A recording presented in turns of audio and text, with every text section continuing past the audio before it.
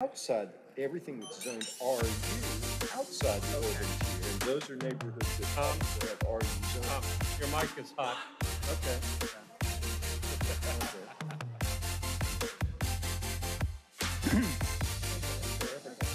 Yeah, so that was probably the correct thing. Sure. Back at it. But, it was my mic, it was hot, it was yours.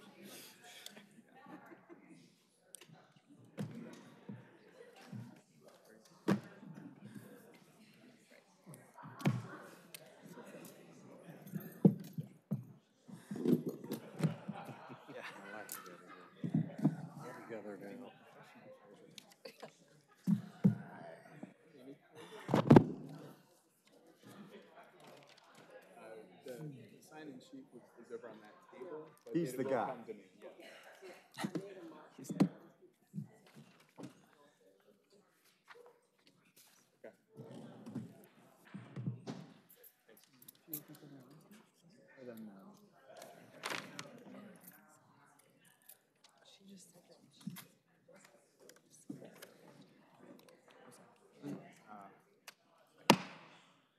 Good afternoon. Welcome to the Durham Planning Commission. We're glad you joined us this evening. The members of the Planning Commission are appointed, half by the City Council, half by the County Commission. They are the governing bodies. And you should know that the governing bodies have the final say on any of the issues that are before us this evening. We have one main agenda on tonight's agenda, one item. So we urge you, if you would like to speak, please come and sign up on the table to my left. And we ask that you put down your name, your address, and you can indicate if you were for or against. You might be in the middle, and you can indicate that as well. When it's your turn to speak, we'll call you up. We ask you to come up to the microphone. You can speak into the microphone, and you can share your name and your address, and then you'll have time to speak. Our rules are that each side on each item have 10 minutes per side, so 10 minutes for those speaking in favor, those 10 minutes for those speaking against. But we can amend those rules depending on the item that's in front of us. I'm assuming that may be something we'll be thinking about this evening. Finally, all motions are stated in the affirmative. So if a motion fails or ties, the recommendation is for denial. May we have the roll call, please?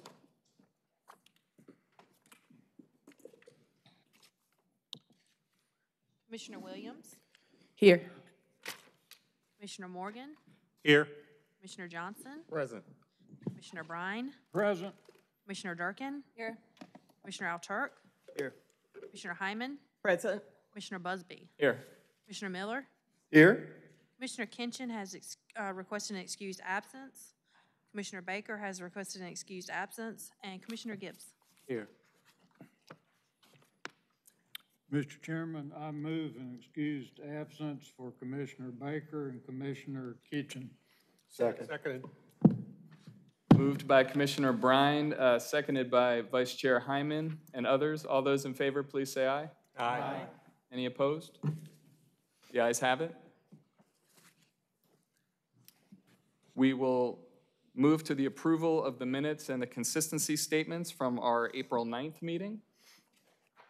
Any comments, suggestions, edits, or a motion for approval? I move approval of the minutes and consistency statements as presented. Seconded. Moved by Commissioner Brine and seconded by Commissioner Morgan. All those in favor, please say aye. Aye. Any opposed? Motion passes unanimously. And we will move to adjustments to the agenda. Ms. Smith? Yes, staff does not recommend any adjustments on moving items, but we would like to add two very brief items under new business. Item B would be resolutions in honoring past Planning Commission members. And item C, just a very brief update on some future training. Oh.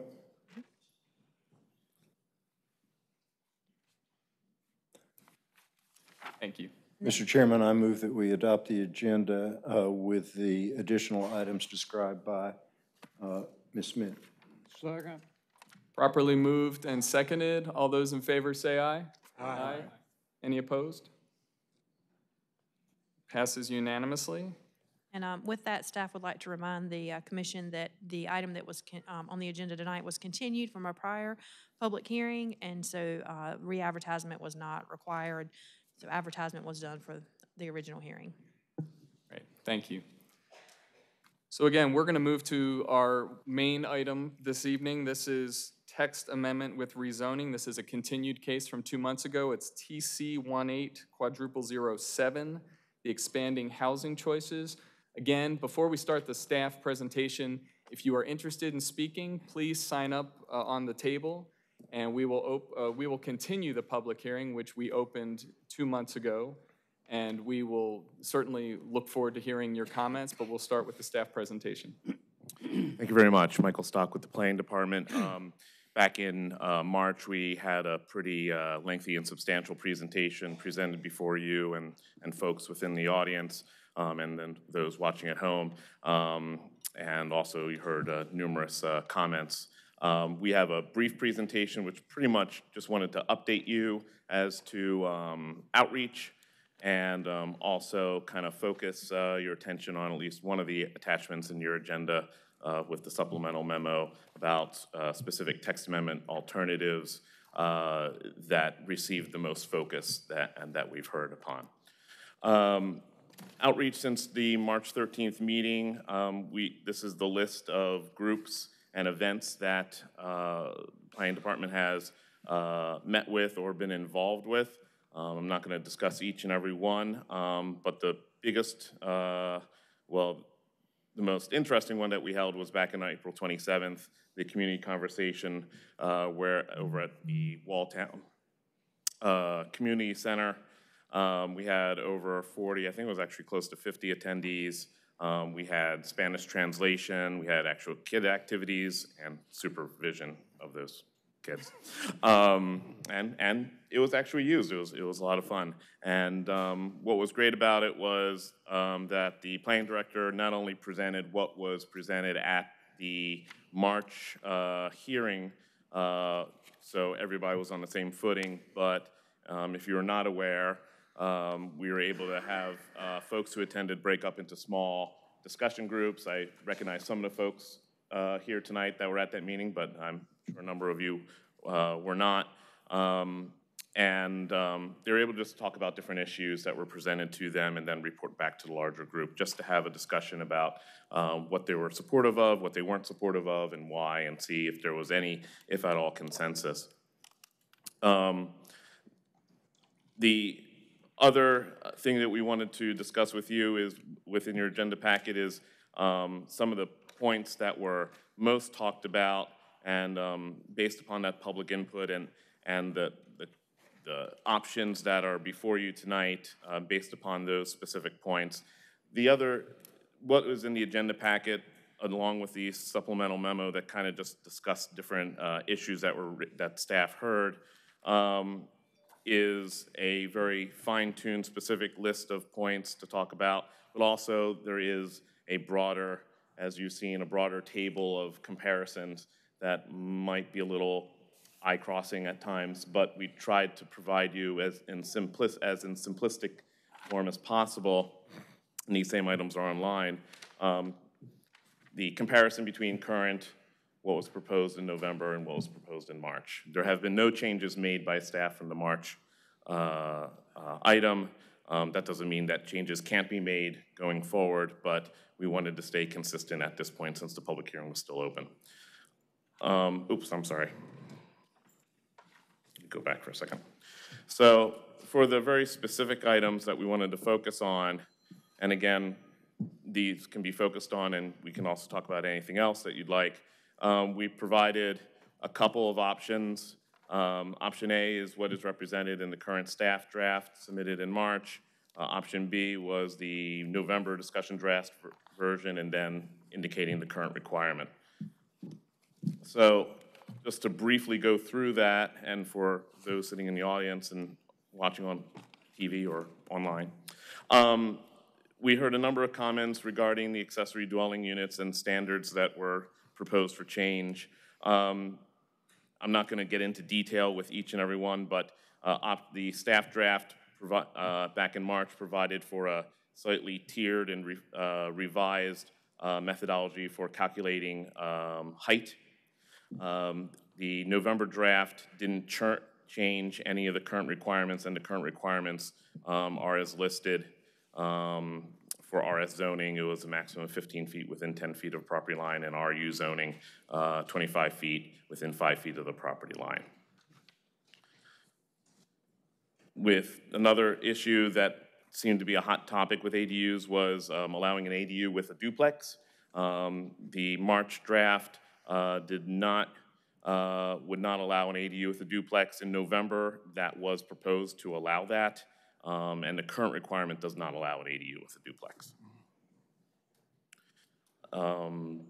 The next was, there's a new option, small lot option, proposed consistent with both the November and March drafts.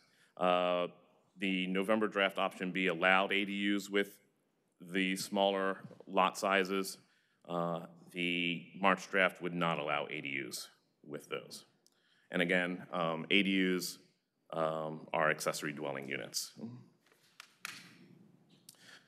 Getting out of accessory dwelling units into maximum density, one of the big issues that we heard was when the zoning density caps would be applied.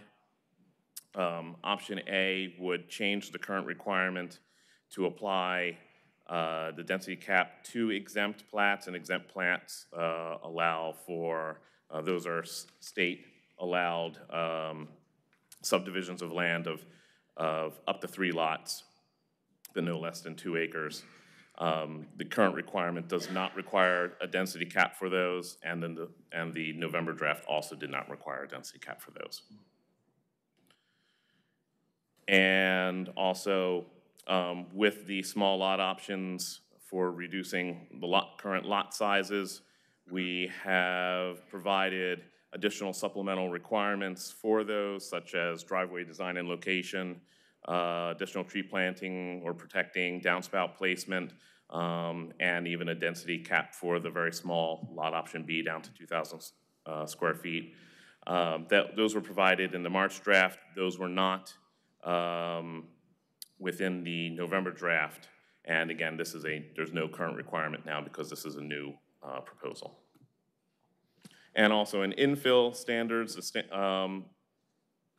one of the new things that were proposed for infill was providing a maximum building coverage. It's not an overall impervious surface coverage, but it's just a coverage for building on the lots, and that would be a maximum of 40%. I believe there would be, and then in November draft, there was no maximum building coverage provided, and current requirements don't have a maximum building coverage unless you're in a water supply watershed. And then this is extremely wordy, but I will not read it for you. Maximum building height has also been an issue. The current requirement is whether it's the base zoning, it's the lesser of the base zoning, or no more than 14 feet. And there's also a height taking a look at adjacent structures. But you get to exempt that 14 feet if it's more than 25 feet. The November draft kind of kept that standard, but clarified which adjacent structures we were looking at, and then also removed the 20-foot exception, so it would apply no matter what.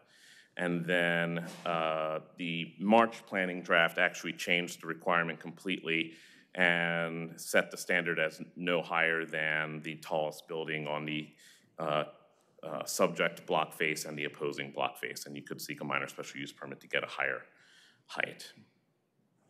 Staff does recommend approval of the proposed draft, here for everybody's edification is the website and the email address if you have additional comments or concerns you'd like to send staff, and we'd be happy to answer any questions. Thank you. We're going to move to reopen the public hearing, but Mr. Stock, I'm sure we will have questions for you following tonight's public hearing.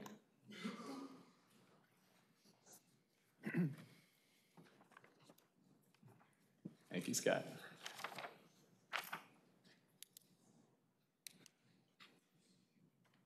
So commissioners, as I said in the beginning, I expected we'd have a significant number of speakers, and we do. And so I'm just quickly looking, but we have at least 25, it appears, speakers who have signed up. This is a continued hearing, so we did have a number of speakers who addressed us in March. You are welcome to speak again. I would like to have us consider having a discussion, to have a longer discussion, more than 10 minutes per side, to allow a robust conversation. Mr. Chair? Yeah, Mr. Chair, I would ask to amend it to allow 3 minutes per each speaker, and that would give them enough time to express their thoughts. How many minutes? 3 minutes. I second that motion. So the motion before us, moved and seconded, is to allow each speaker 3 minutes to speak. Any discussion? Seeing none, we will we'll have a vote. All those in favor, please say aye. Aye. Any opposed? Great, the ayes have it. So what I'm gonna do, and we did this last time as well, we have a series of speakers. We often will have those speaking for and those speaking against. We've got a lot of folks who, some are saying for, some are saying against, some have not indicated, and some I think are saying maybe they're for or maybe they're against, but they have some modifications. We're just gonna run straight through the list, so this is a little different than how we usually do things. Just to remind folks, and I'm just gonna read a few names so you can each come up or be ready to come up. There is a clock that you should keep an eye on that will count down your 3 minutes, and you will hear a beep at the end of your 3 minutes, so I encourage you to please finish your thought if you are still speaking, and allow the next speaker to come and speak as well. Ms. Smith? Staff would graciously request that you do them in groups, have the fors, the against, and the undecided, or vice versa. Last time, we had to go back through and watch the whole tape because some people were undecided and they got grouped in with the wrong groups for the minutes, and I had to take like half a day of my time to figure that out. So if you don't mind, that would be great. I don't. We have 8 or 9 folks who did not indicate. It's fine. So this will not be perfect. That's fine. Just do the best you can. But if you could take, usually what we do is take, when we do the hearings, we have the applicants, which are normally 4. Then you have the folks, the opposition, and then, so however you want to arrange it's fine with me. I just would like to have them in groups if possible. Well, why don't we do this? I will keep score as people speak. Okay, if And you then want that to way do that, you- that might be better. don't we do Just that? help me one way or the other. And that way it'll be his fault when you get it wrong. That's right. When I get an email that it's not correct, I'll send it to you. That actually is my wheelhouse, so I'm perfectly comfortable being. Thank you for doing that very much. We appreciate it. You bet. So if when I do call you up, we're just going to call you in order. I will do my best. I may even ask you, so are you speaking for or are you speaking against, so we can at least get that noted. We are going to start, and again, I may not get your names pronounced correctly if I can't read it right, so please forgive me in advance. J. Laurent Mattori, thank you, sir. So if you can come up to the microphone, and if you can give us your name and your address, and then your remarks. And then Mary Barzey is next. The floor is yours, sir. Thank you. I'm J. Laurent Mattori. I live at 1014 West Markham Avenue. My wife, Bumi, and I have lived in Trinity Park for the last 10 years and are very grateful for the opportunity to share our impressions of TC108. The first thing that we loved about Trinity Park when we moved there was the trees. The trees are beautiful and everywhere. And the next thing that we noticed was a lovely balance between multifamily, sometimes high-rise dwellings, and private homes. And homes of various sizes, so people of various stages in life could live together. The concern that TC108 raises for us is matched by our sympathy with the inspiration behind it. We strongly agree with the inspiration that urban sprawl is ecologically harmful and disproportionately impacts the underprivileged. On the other hand, if the current proposal is implemented, we fear a number of results. One would be the proliferation of accessory housing units on each plot, which would increase the density of population significantly and also increase runoff due to the inevitably increased paving that will also accompany these developments. Our concern is with the loss of trees that would result in the proliferation of accessory housing units. Furthermore, as was made very clear to us, restrictions on the architectural style of these accessory buildings are against the law. So our concern is that developers concerned with short-term rental profits would build utilitarian-looking architecture that would harm the aesthetics of the neighborhood. Finally, we're concerned about increased population density and the loss of parking. I think there are better ways of addressing the laudable inspiration behind this proposal, and those would be high-rise developments on currently available plots of land, which my wife and I notice all the time as we're driving around Durham. And furthermore, those housing units should be encouraged to include moderate income units, both condominium units and rental units that would serve the interests of people of moderate income. I believe that such developments could pay greater attention to traffic flow and to population flow and the provision of parking, because they're new units that could be required to have underground parking. So in sum, I would strongly oppose TC180. We do not believe that Trinity Park would benefit, and indeed we believe that the neighborhood would be damaged significantly by the proliferation of utilitarian-looking accessory housing units, unecological paving, the loss of trees, population overcrowding, and loss of parking. I strongly oppose TC180. Thank you. Thank you. Ms. Barzee? And then Bob Chapman is next. Hello, whoa. My name is Mary Barzee, and I live in Walltown. I have been there since 2004, and I'm a homeowner. Under the current regulations, I am not able to build an accessory dwelling unit in my backyard, despite the fact that we're 2 blocks from Trinity Heights, where there are several accessory dwelling units. My house is about 1,100 square feet, and since 2010, I have been trying to work with the planning department to build an ADU for my elderly mother. It didn't work out because of the size restrictions, and we ended up purchasing a home for my mother at a great cost to us. Basically, I'm for this proposal because I'd be happy to serve as a case study. It would directly benefit me and my family. We'd be able to build an ADU for our elderly relative and possibly defray some of the building costs by renting it to her. As far as I definitely understand some of the fears that people have about adding more accessory dwelling units, but it's wonderful to have renters in the neighborhood. We have several on our block, and we're currently offsetting runoff with a rain garden. We've planted street trees, and we use an extensive water catchment system to water our garden. I think it would really benefit my neighborhood to be able to increase density and have some more rental units available, and I encourage you all to accept the current proposal. Thank you. Thank you. Bob Chapman? And then Sylviane Roberge is next.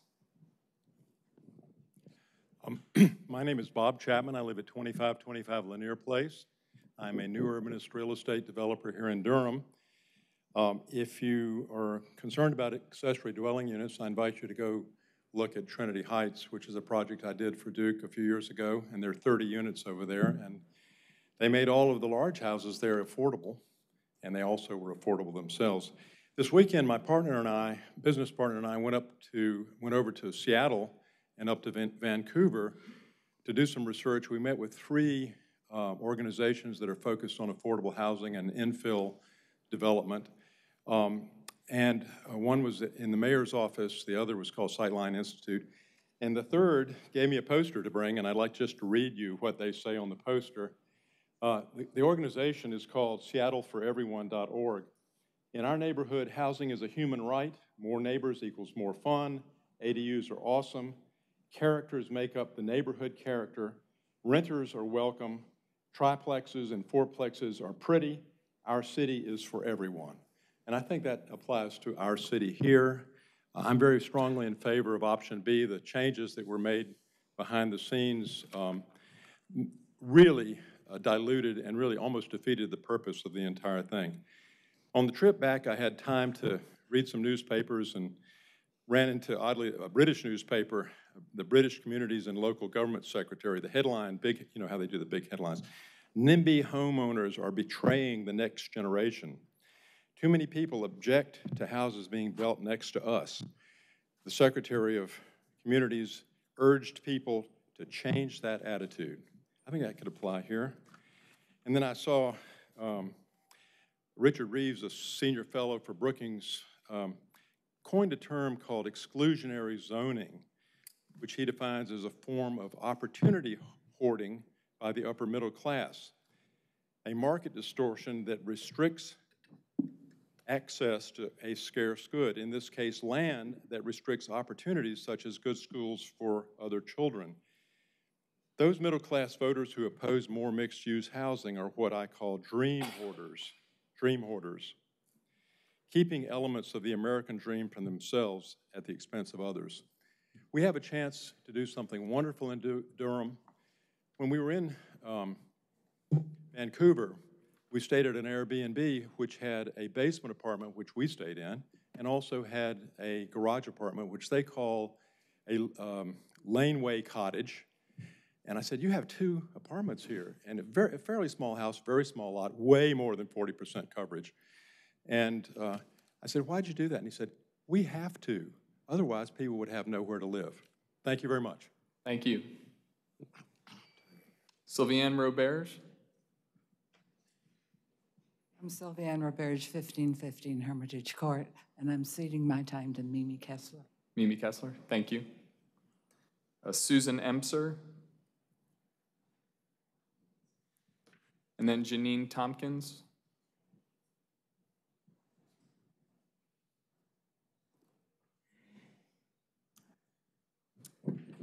My name is Susan Emser. I live at 1302 Ruffin Street, and I'm ceding my 3 minutes to Mimi Kessler. Thank you. Janine Tompkins. Janine Tompkins. I reside at 1006 Minerva Avenue, and I cede my time to Mimi Kessler. Thank you. James Sorrell.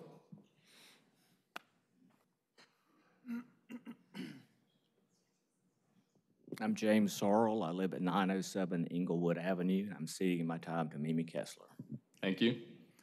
And Wendy and Gil Smith.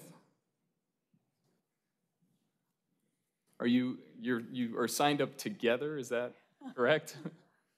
I think we're 2, actually. Okay. So Wendy Smith, I live at 2223 Cranford Road, and I'm ceding my minutes to Mimi Kessler. Thank you. Gilbert Smith, 2223 Cranford Road, also cede time to Mimi. And Christy Ferguson.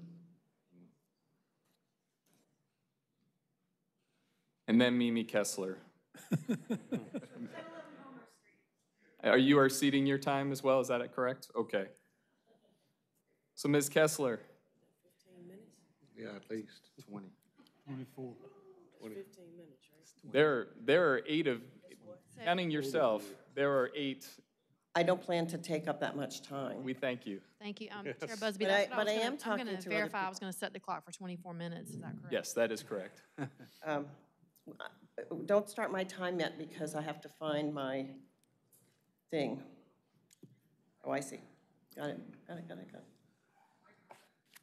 Just a minute. I'm not starting yet.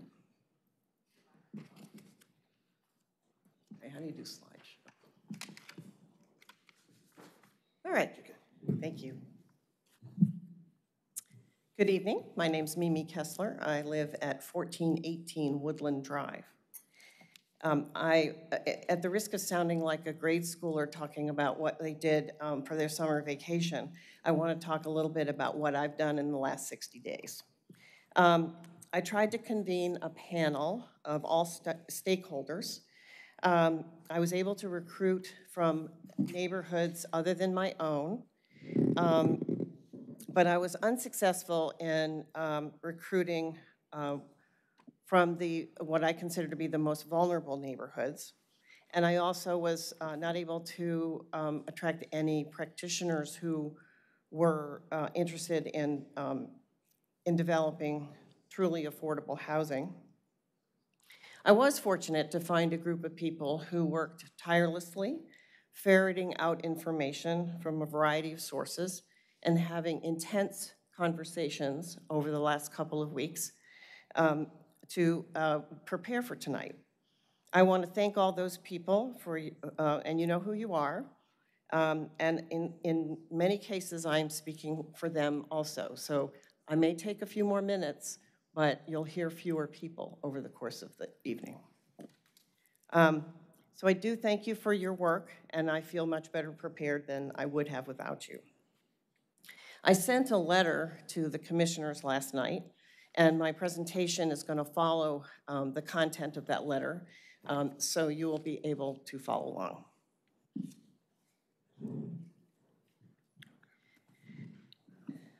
First, there have been some premises for this initiative, and they have not changed in the last 60 days. And I'm going to review them because I think that they're worth repeating.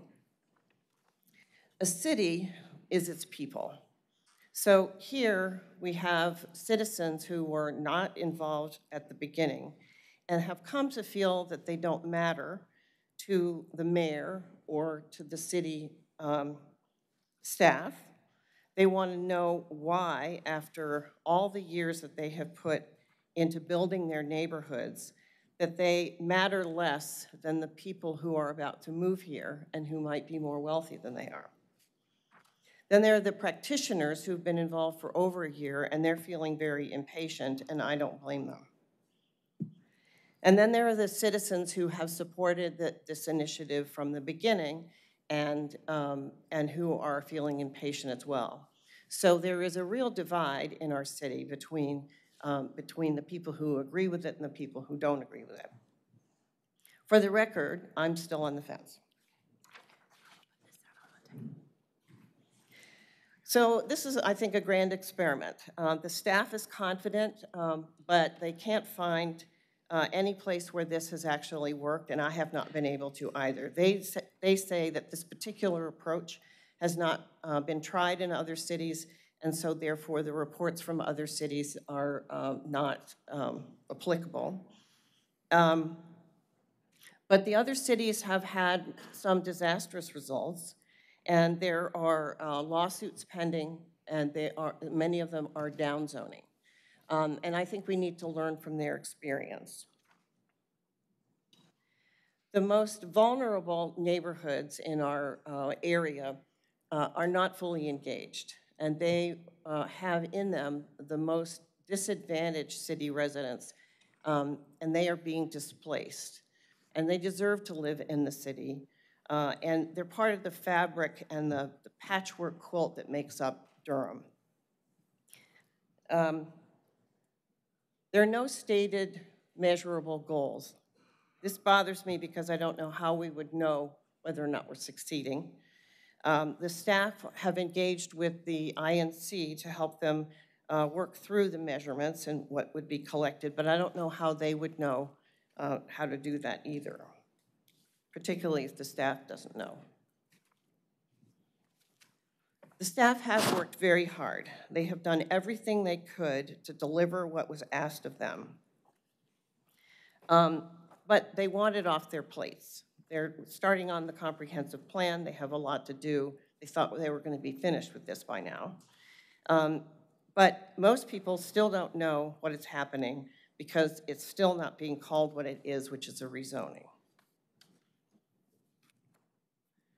The word affordable should be dropped from all presentations and associations with this initiative. It is absolutely not true. There is no way that this initiative is going to meet demand and be able to create affordability, and it is deceptive and disingenuous to suggest it is a benefit.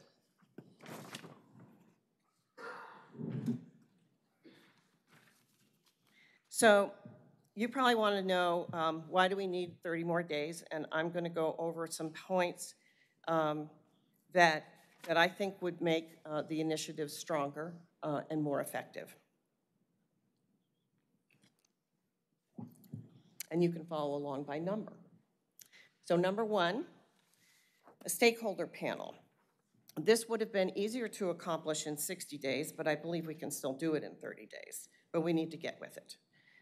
Representatives from the practitioner panel and all other stakeholders, which include citizens, residents from a variety of neighborhoods, organizations that are invested in keeping Durham a livable and desirable city.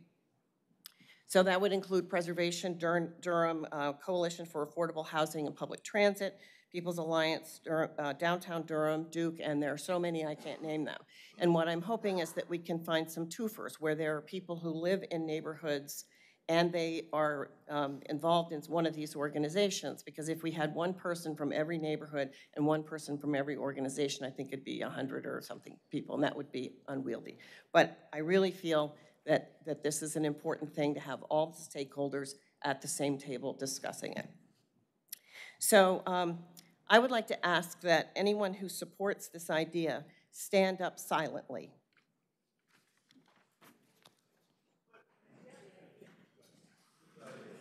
The stakeholder panel, all stakeholders at the same table. Okay, thank you.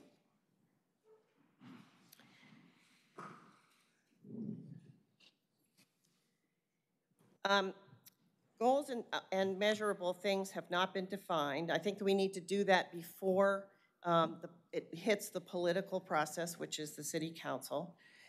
So we need to decide what will be measured, at what interval will it be measured. Will we measure it at 6 months, at 12 months, and then 12 months after that? We need to figure out when the measurement intervals are. We need to decide who will perform the assessment.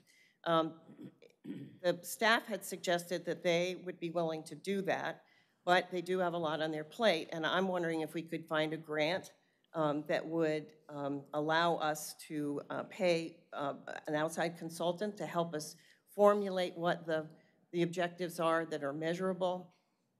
Or maybe we could find a city planning academic organization that needs a project. And maybe then they would do the actual work and report to the staff. And where would these different measurements be? What areas do they apply to?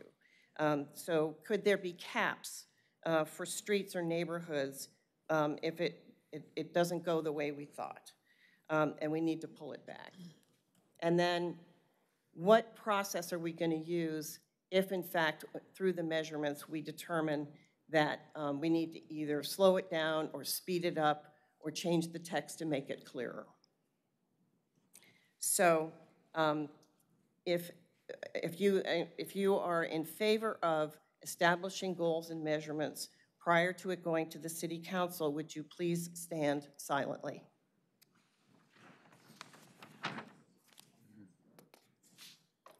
Thank you.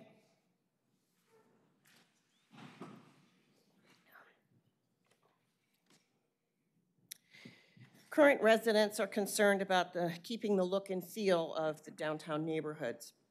So infill standards, that section is very promising, but I think it's not finished. Downtown Durham is known for its mature canopy of trees, the sidewalks, though there are not as many as I would like, and garages are at the back of the homes. This home is a renovation. The final product will be 3 times the size of the original home, which is still in there. You can barely see the front door, and you can only see it because the garage has not been finished out. And you can barely see the ranch house to its right, which is gray.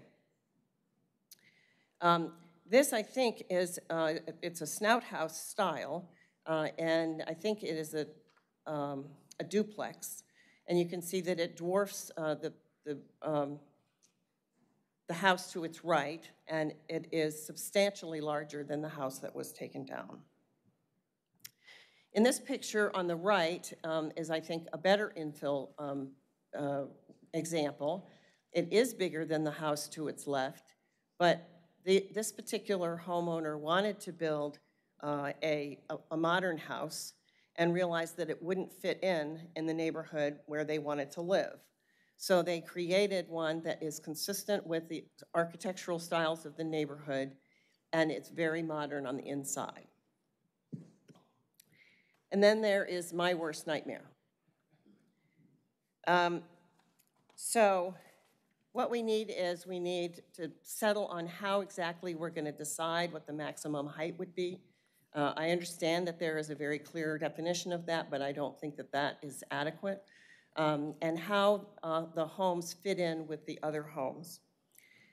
We also want to make sure that setbacks are honored and that architectural detail is articulated. So for item number 3, would all the people who would support reviewing and refining the infill standards please stand silently? Thank you. Now we're going to move on to duplexes. Duplexes are often an investment property. And I was very surprised by this graphic. It does come from the Durham Neighborhood Compass site, which is part of the Durham nc.gov site. I was surprised to learn that the urban tier is about 75% rentals. That surprises me because my area I thought was more homeowners than rentals, but even the little area coloring in this map shows that there are more rentals than there are homeowners, and that surprised me. So it's about 75%. Some of it, like for example, over where Duke is, it's dark blue, and those are rentals, and that's understandable, but I was surprised at how high it was. So when you have a community filled with tenants, sometimes those people are transient and are not emotionally invested in being a neighbor. They may not participate in community activities as much as owners do. And tenants think that their opinions don't matter. And I'm wondering if that's the reason we've had trouble getting engagement with these neighborhoods, because there's so many renters, maybe they feel like they don't count, and they don't go to community events. 4B, I talk a little bit more about the fact that we need to make sure that residents, that is owners and tenants, need to feel like they belong. Everyone has a legitimate reason to be here, and they should be entitled to be here. And we want to foster home ownership.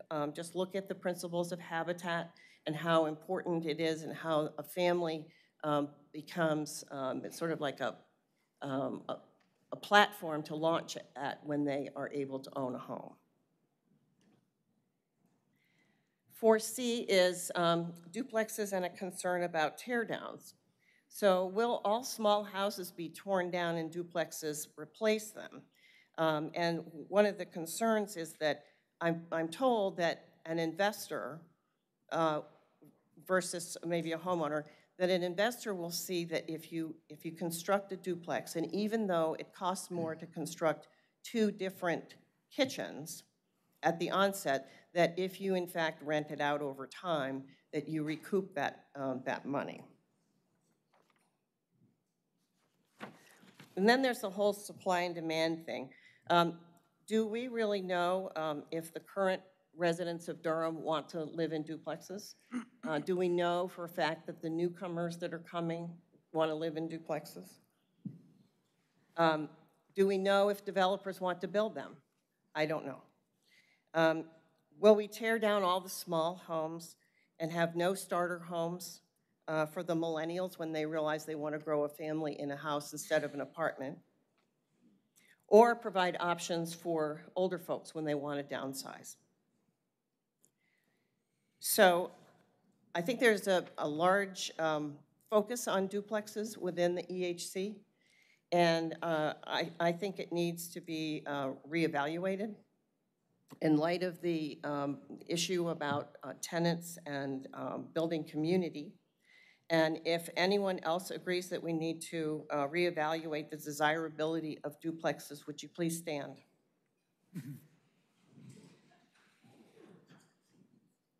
Thank you.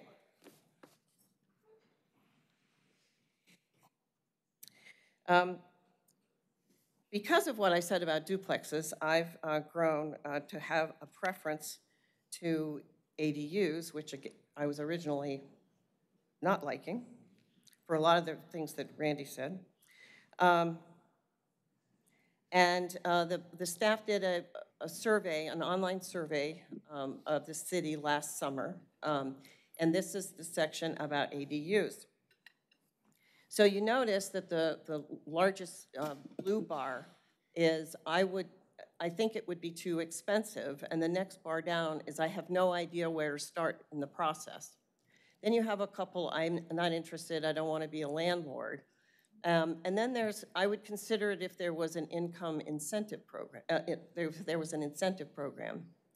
Then there's the person who's probably, you know, a renter and doesn't think that they matter, and I'm not a property owner. So I guess that they don't know that they can have an opinion. And then the last is, I had no idea it was an option, and when I filled out the survey, that was the option I chose. I've become better educated about that now. So have we fully explored giving people help about financing and how to go about building an ADU? Could the city help people with financing or work with a lender to help with financing? Might there be plans available sort of off the shelf for different types of ADUs that reduces the design cost? And would manufactured tiny houses be eligible? You should look on Amazon. You can buy a tiny house on Amazon. It comes in pieces. So would anyone who favors looking at advancing an ADU program please stand?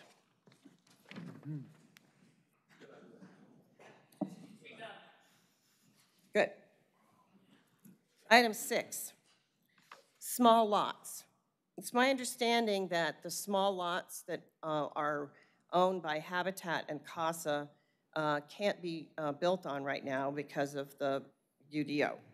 So in the March text, I believe that it says that small lots could have a single-family home or a duplex, but ADUs were ruled out.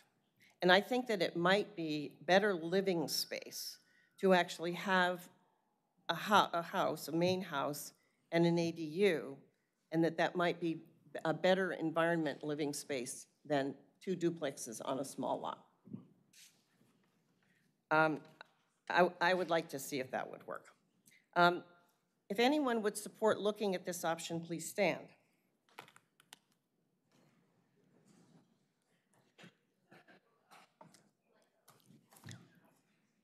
As you can see, there's some agreement and some not agreement, and that's the problem. Item 7, and you'll be happy to know this is my last item. We are stewards of our neighborhood and our city and our country and our planet. The older homes in the urban tier are the soul and the bones of Durham and its history. We need to protect those neighborhoods so that we do not lose all sense of history. We can increase density in those neighborhoods, but we must do it carefully with infill standards. I think that the national and local historic districts should be left out of it now to give them time to write design guidelines. And by the way, you probably don't know this, but a lot of those historic districts have boundaries which are smaller than the neighborhood known by that name. So for example, I live in Trinity Park, but I don't live in the historic district. There are a lot of these districts. I am not an expert about them, and fortunately I will be followed by someone who is. There are many of them, and they cross geographic and socioeconomic territory. Here's only a few of them. They're sprinkled all over the city, some in affluent neighborhoods and some not. So I think that it's very important that we prioritize them. If anyone here feels that we need to give special recognition, special treatment to historic districts, please stand. Thank you. Thank you for listening. In conclusion, I want to say, from my own point of view, that the initiative still has great potential. I do believe we can find compromises.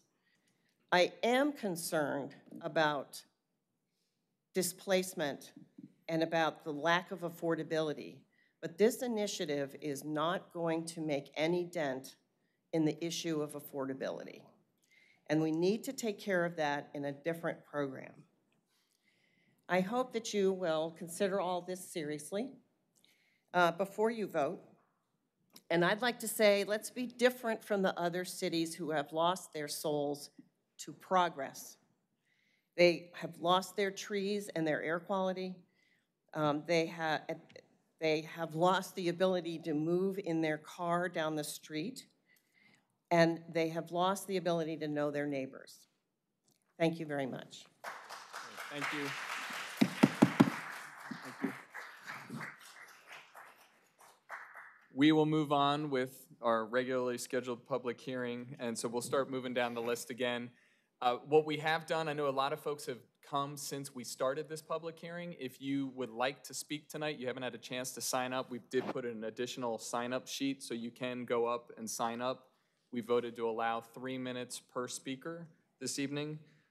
Next on our list is Maggie. It's just Maggie. It's like Sting and Prince, Madonna, on 914 Englewood Avenue. And then Ellen Pless.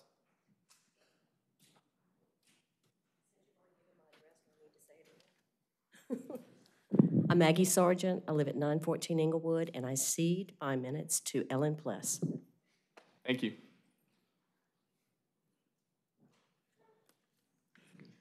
Hello, good evening, everyone. I'm Ellen Pless. I live at 706 East Forest Hills Boulevard in Durham. I've been a Durham resident since '72. I've spent the last 20 years in the same house. I'm not as organized as my predecessor up here on the podium, so forgive me. I'm largely going to be reading.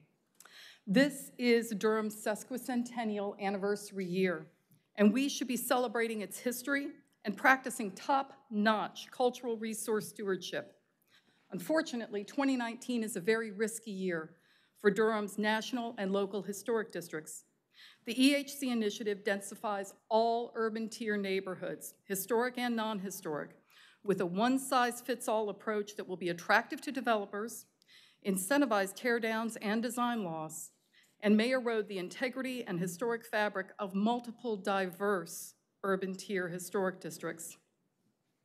The text of this densification initiative does not reflect consideration of the unique quilt that is Durham's assembly of residential neighborhoods. National and local historic districts exist because of prolonged and sustained community efforts to retain and preserve the soul of a community over many decades. They cannot be replaced once broken. Our historic districts are not just important to Durham. They are federally recognized through the U.S. Department of the Interior and the National Park Service. The state of North Carolina is actively invested in them and in their preservation through the Historic Rehabilitation Tax Credit Program. Although North Carolina Session Law 2015-86 appears to provide for equal protections for national and local historic districts, Durham's national historic districts are not currently protected under its UDO, even though the Comprehensive Plan, Chapter 5, Section 1, quote, provides for the identification, protection, and promotion of historic resources. Currently, a historic property located within one of Durham's national historic districts receives no delay or unique consideration when a demolition permit is requested, and it can be torn down the day after that permit is issued.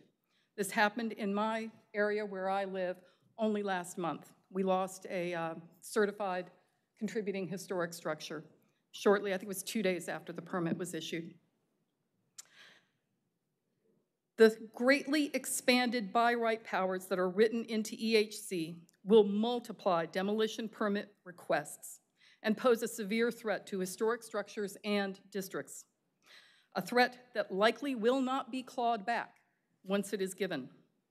It is not reasonable for Durham's historic districts to be a canary in an experimental coal mine. The lack of a proper environmental impact study assessing the specific risks posed to both our environmental resources and our historic resources is deeply concerning. The unusual speed of this densification initiative and the fact that it is occurring outside of the comprehensive plan rewrite throttles a more full conversation on what all historic districts in Durham could be. Foundational voices in such conversations could perhaps actually involve the residents of those neighborhoods and other organizations like Preservation Durham. The swiftly drawn by right powers built into EHC risk ensuring that for our historic districts, the damage may be done before those conversations have begun. If we do not have important conversations about the future and end visions of Durham's historic districts, then we tacitly cede their stability and their future, to the permanent stamp of developers and others who profit financially, a number of whom spoke here on March 12th, some of whom are here again this evening. We request that Durham's irreplaceable urban, tier, national, and local historic districts, which are established hard boundaries on the map, be removed from the EHC initiative so that such a balanced, robust, and crucial conversation may begin to evolve as Durham moves toward its work on the comprehensive plan rewrite. Thank you very much for this opportunity to speak. Thank you. So we do have rules of decorum. We ask that you not clap when people are speaking. Chair, could you clarify if that was for or against the proposal itself? I'm pretty sure that was against. Okay. On this one. Okay. Linda Wilson is next, and then Bruce Curran. Linda Wilson here? She is not here. Okay. She also didn't acknowledge if she was for or against, so now I understand why she probably didn't acknowledge that. We'll move on to Bruce Curran, and then Tom Wiley.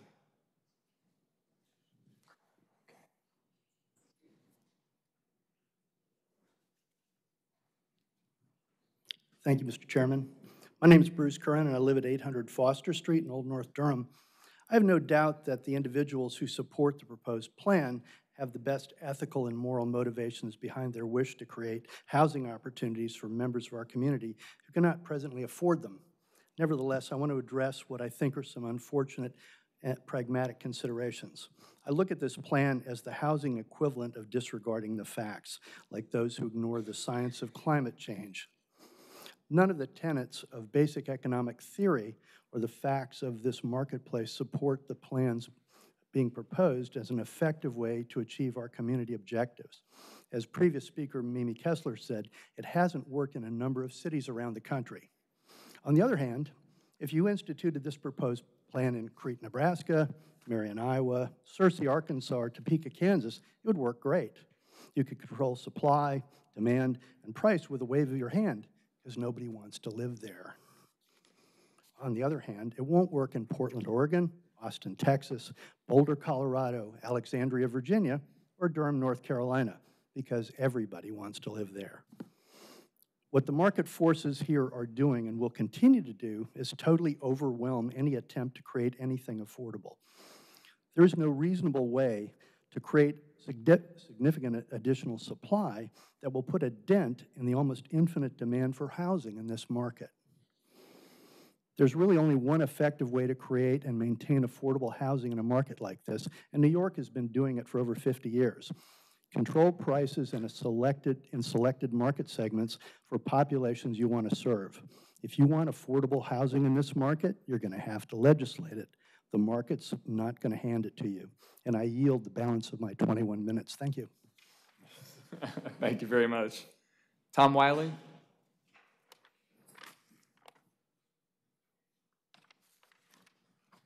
Tom Wiley, 1405 Forest View. My role was to cede time to Ellen Pless, and since she's already spoken, I have nothing to say. Thank you. Ideal Ortiz, and then Casey Collins.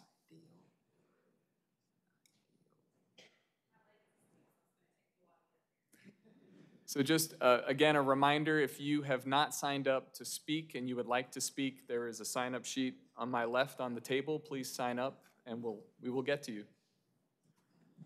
My name is Scott Harmon. I live at 600 West Main Street in Durham. I yield my time to Ideal Ortiz. Great, thank you. Good evening, folks. My name is Ideal Ortiz, and for some context, I want to share about myself that I've lived at 1808 Vale Street in Old East Durham for the last 16 years. I lovingly renovated my home with the support of an evil developer. Her name is Tiffany Elder. She was a practitioner on the work group for EHC. I'm in the historic district of my neighborhood, and in fact, my home has won a Pine Award from the Preservation Durham organization. I've been a landlord that consistently rents housing at well under the current market rates, and I've been doing that since I moved into the house.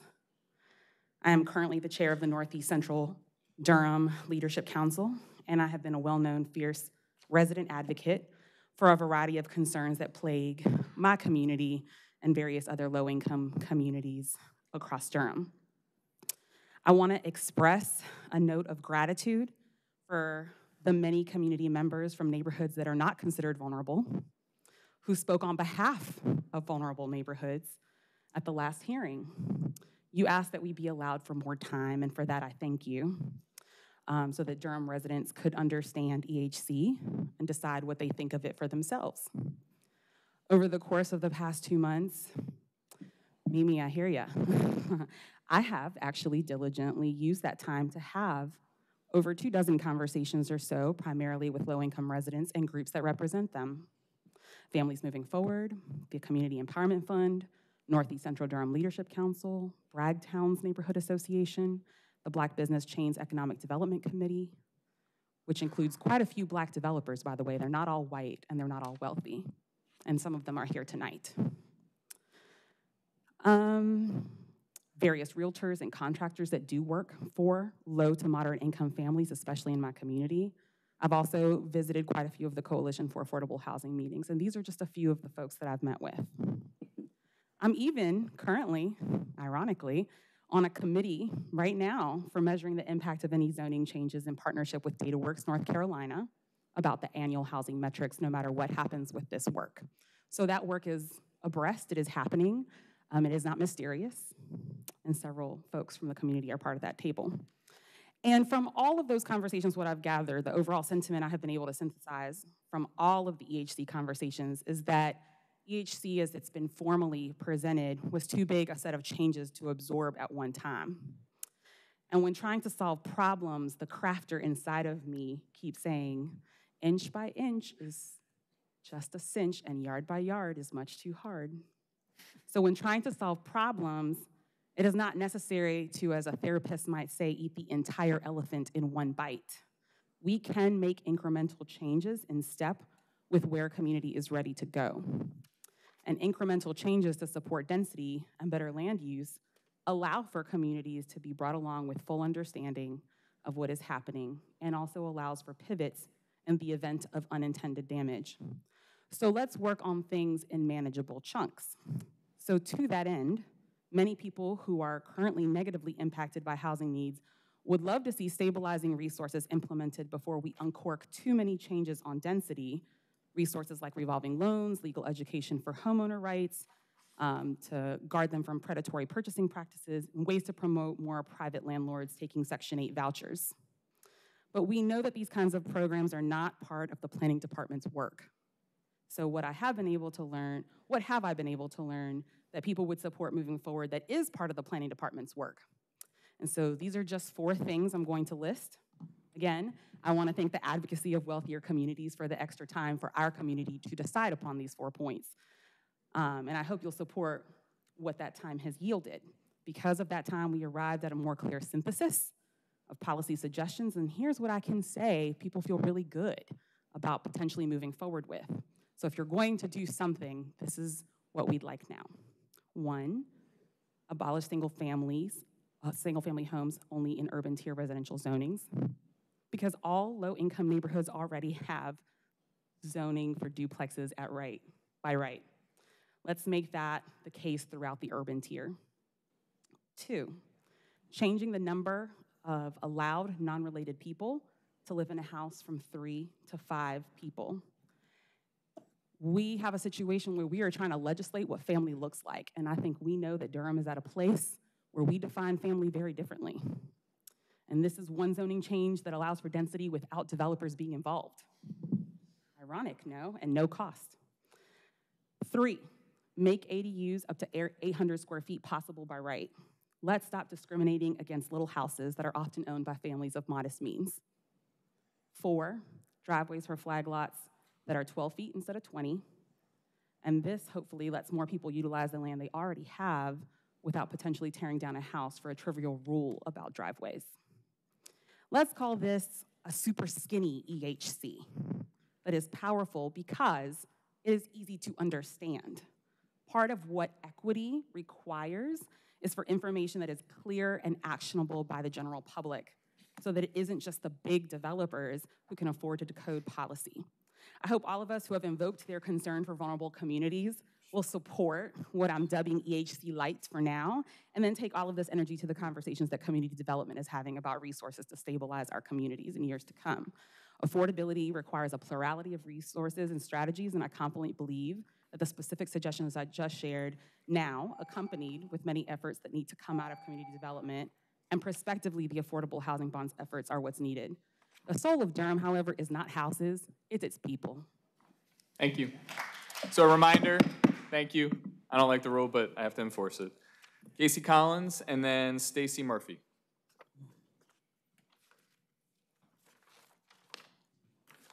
Thank you, Mr. Chairman. My name is Casey Collins. I live at 2128 Sunset Avenue. However, I am not here on behalf of myself, but rather on behalf of the Durham Environmental Affairs Board. And so my opinions that I share tonight are of that group and my colleagues. Thank you very much for the work that you're doing on here. As the EAB knows, this is not so easy. We certainly thank the city staff and all the constituents and residents of Durham that have come to visit us too. So broadly speaking, the EAB is supportive with caveats of the proposed EHC changes. I'll describe those caveats in a minute. But we don't pretend like we can foresee all the consequences that may come out of these proposed changes. We do, however, know from both practice and study that there are significant benefits for the environment to improving and increasing density, particularly in our urban communities, that relate to transportation options, that relate to stormwater management, and that relate to overall lower greenhouse gas emissions that affect our environment and the air quality that all of our citizens breathe. So with that context in mind, I'll share that we support EHC provisions that are intended to promote protection of our urban tree canopy. We support tree and landscape revision text amendments, which certainly include important canopy protection provisions. We support the limitation of driveway width and the utilization of quote-unquote ribbon driveways and the bar on downspout connections with the motivation to reduce impervious surface area and thus improve stormwater management. We oppose the addition of height limitations, given that the goal is to increase flexibility of housing options and density. We oppose any provision that bars ADUs from lots containing duplexes, given, again, flexibility of options that this type of configuration would provide to the development community and to property owners. And then we additionally support the increase in size of the allowable ADU. However, we do oppose any proposal to change minimum parking requirements, and so we encourage the Planning Commission to revisit these minimum parking requirements for the urban tier on the grounds that that is both expensive to build additional parking, it increases impervious surface area, and it certainly does not motivate any paradigm shift in how people move around our city. And I'll say, too, that while I offer my comments tonight on behalf of the EAB, there is the context that I, too, am a Durham resident, and I'm a Durham resident that would be affected by this, and so I can share personally I am broadly supportive of the EHC initiative. Thank you. So Stacy Murphy and then Sasha Berghausen. Hi. So my name's Stacy Murphy. I live at 1014 Demarius Street in Trinity Park. I serve on the Trinity Park Board. I've worked on Expanding Housing Choices subcommittee. With that, I also have a business that I do historic preservation, renovate old houses within the urban tier. I'm a landlord of a handful of properties that are all within the urban tier, and I'm a passionate advocate of affordable housing. And I work with Habitat for Humanity as a volunteer, as a financial donor, and I've been working with them on a proposal to create an ADU partnership to help them with their crushing wait list that they have of individuals that are waiting for Habitat homes. I'm not here on behalf of Habitat or speaking for Habitat, but just from my work with them, I know that they build about 25, 26 homes a year. They have a waiting list that's over 1,000 families waiting for homes, to own their own homes. And in an effort to help partner with these families on their path to home ownership, they have to live in rental housing in the interim. There are a lot of very involved, very committed private homeowners, not developments, that are ready to build ADUs on their lots. But the provisions in this new proposal, they have to be less restrictive. So under option B, the original option, it's less restrictive. The restrictions are, it makes it easier to build ADUs. In the new version of the text amendments, a height restriction of 25 feet was added, and the 10-foot setback was added, and those are crushing to the ability of private homeowners to build ADUs on their lots. And it makes it a deal breaker for a lot of people. So if we do believe in ADUs and we want to have private individual homeowners being able to have ADUs, whether it's a small house or we need to lessen those restrictions, and that's option B if we want ADUs to happen. And it will happen. ADUs will happen. I'm not talking about big developers. I'm talking about private homeowners who want to be a part of the solution. And there's a lot of them out there, and they're willing to do it. But it depends on having text amendment changes that are passed that don't increase the restrictions on ADUs. So that's why I'm here in support of option B. So, thank you. Thank you. Sasha Berghausen and then Matt McDowell.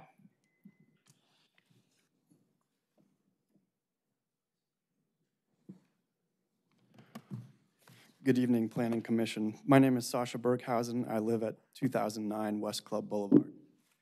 I'm a licensed architect who has practiced in Durham nearly 2 decades. Many of my projects have been renovations of historic residences, including state historic tax credit projects and projects in Durham's historic districts. I helped craft my neighborhood's, which is Watts Hospital Hillendale, response to the EHC, and was disheartened that some of our suggested modifications were not taken. In particular, I support requiring by-right duplexes to provide an affordable unit, permitting small houses on small lots to have an ADU, and prohibiting the EHC upzoning in the 8 historic districts, which were crafted with considerable input and deliberation by both the planning department and thousands of neighborhood residents. Consequently, I cannot support the present EHC, which I regard as a grand experiment. By the director's own admission, it was drafted through consultation with a developer-only panel and is likely to provide housing for new arrivals who are more affluent than current residents. As the incredibly expensive 810 9th and Station 9 apartments on the edge of my neighborhood illustrate, density alone does not ensure affordability. The EHC is a plan that risks destroying decades of careful planning to preserve our historic neighborhoods and Durham's character. It will not make housing more affordable, and will in fact only increase gentrification pressure in neighborhoods like Walltown. New construction also threatens destruction of our beautiful, mature tree canopy. The only thing I am confident it will do, based upon the evidence presented and the vociferous support from the developers who have spoken, is to give them the unchecked ability to enrich themselves. Thank you for your time and for listening. Thank you. Matt McDowell and then Gary Gareffi.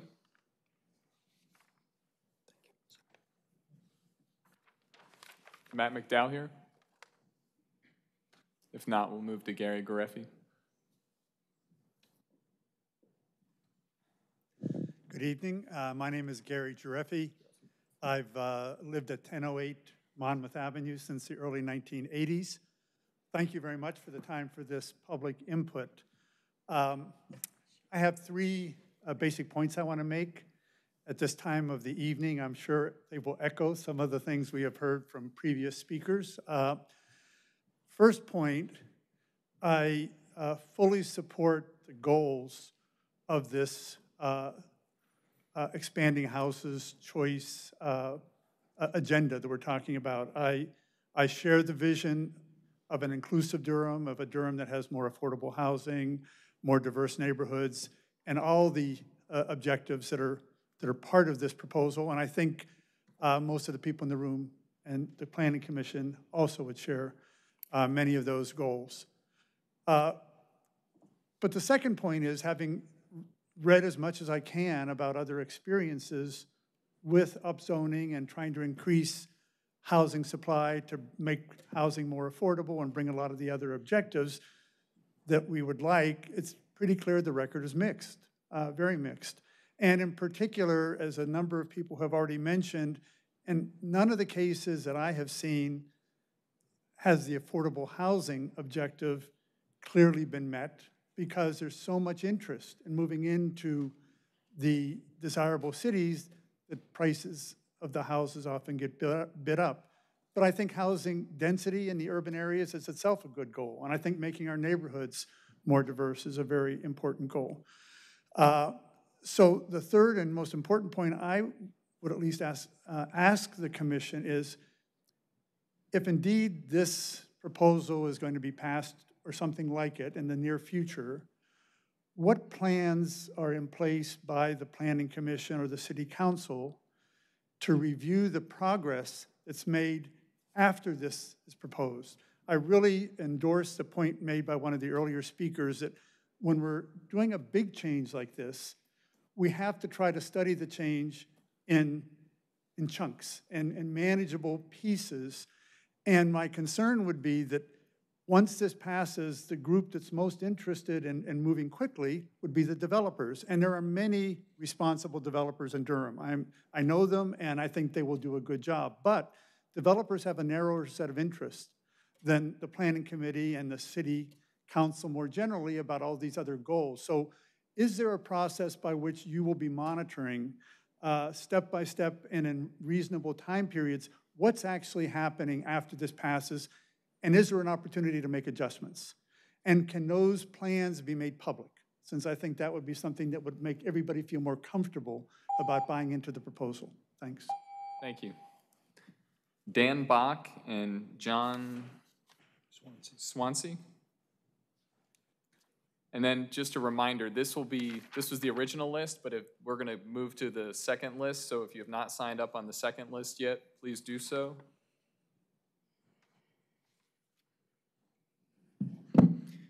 My name is Dan Bach. I live at 915 Urban Ave. I support the November draft. I think the requirements in the March draft are too onerous, too complex, adding restrictions beyond what exists now, and I'm against it. Complexity favors the connected, and the March draft prevents housing from being built. I would also support the proposal we heard a few speakers ago from Ideal Ortiz, allow duplexes, 800 square foot ADUs, allow more unrelated people to live in a unit than is currently allowed now, narrower driveways for flag lots. That's a simple proposal that, can you hear me? Okay. That's a simple proposal that I think anyone would be able to understand. I'm a Trinity Park homeowner. I think Trinity Park would be a great place to add more density. We are on bus lines, walkable to downtown. And we already have duplexes, triplexes, quadplexes, and 3- and 4-story apartment buildings interspersed among the single-family homes in our neighborhood. And I don't know of anyone who thinks that the existence of those structures or the people who live in them makes Trinity Park a bad place to live. Expanding Housing Choices has been repeatedly scaled back in terms of the number of units it would yield. When the survey was done last summer, they were asking about triplexes and quadplexes, and that was removed. And then there was the November draft, and then there was the March draft where more restrictions were added on to accessory dwelling units and other parts of the proposal. I don't understand why that is, why it keeps being scaled back, given the results of the 2018 resident survey of Durham. In that survey, 60% of people said adequate supply of housing is an important priority, should be an important priority. And 36% said that neighborhood character of buildings in their neighborhood should be an important priority.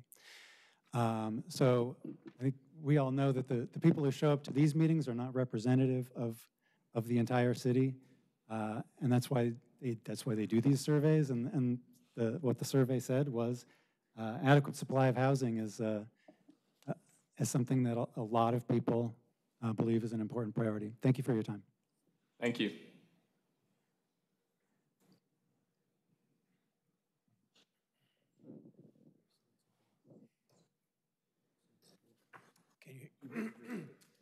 Can you hear me? Yes. I'm John Swansea. I live at 110 North Buchanan. I've followed the EHC closely since it was revealed late in the fall and participated in my neighborhood's suggested fixes to the first draft, some of which were adopted and I think made significant improvements. I have no financial interest in this other than my own home on the address that I mentioned.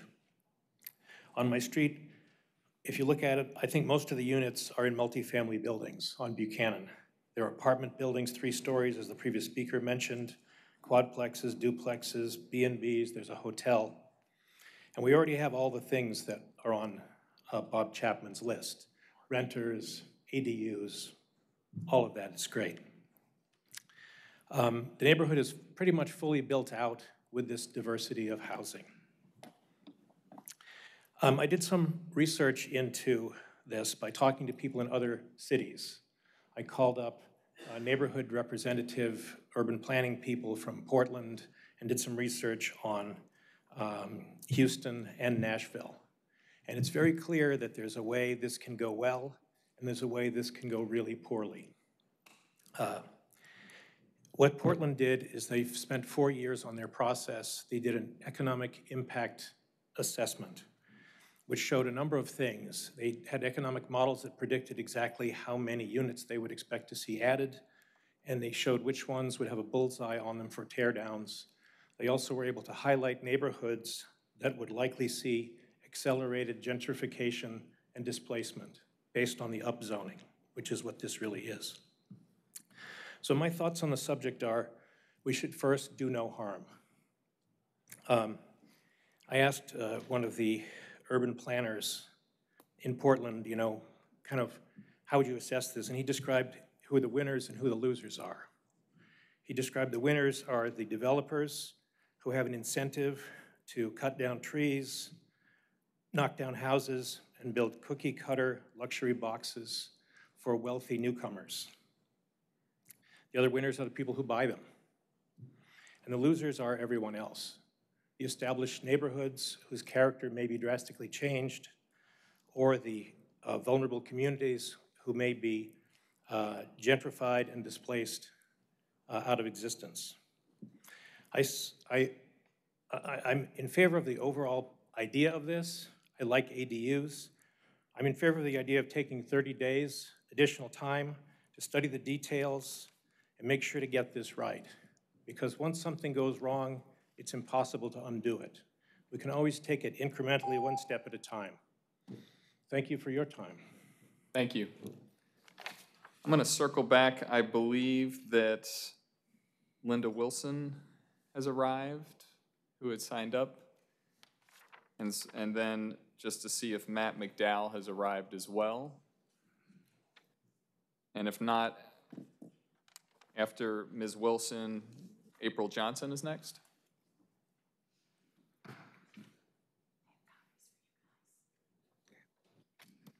Thank you, and I apologize for being late. Bad planning on my part. My name is Linda Wilson, and I live at 302 Watts Street, and that's the original Watts Hospital. I'm going to read my remarks to respect your time. I'm here to ask you to vote no on the EHC, or at least to delay your vote for another 30 days. And my reasons are this.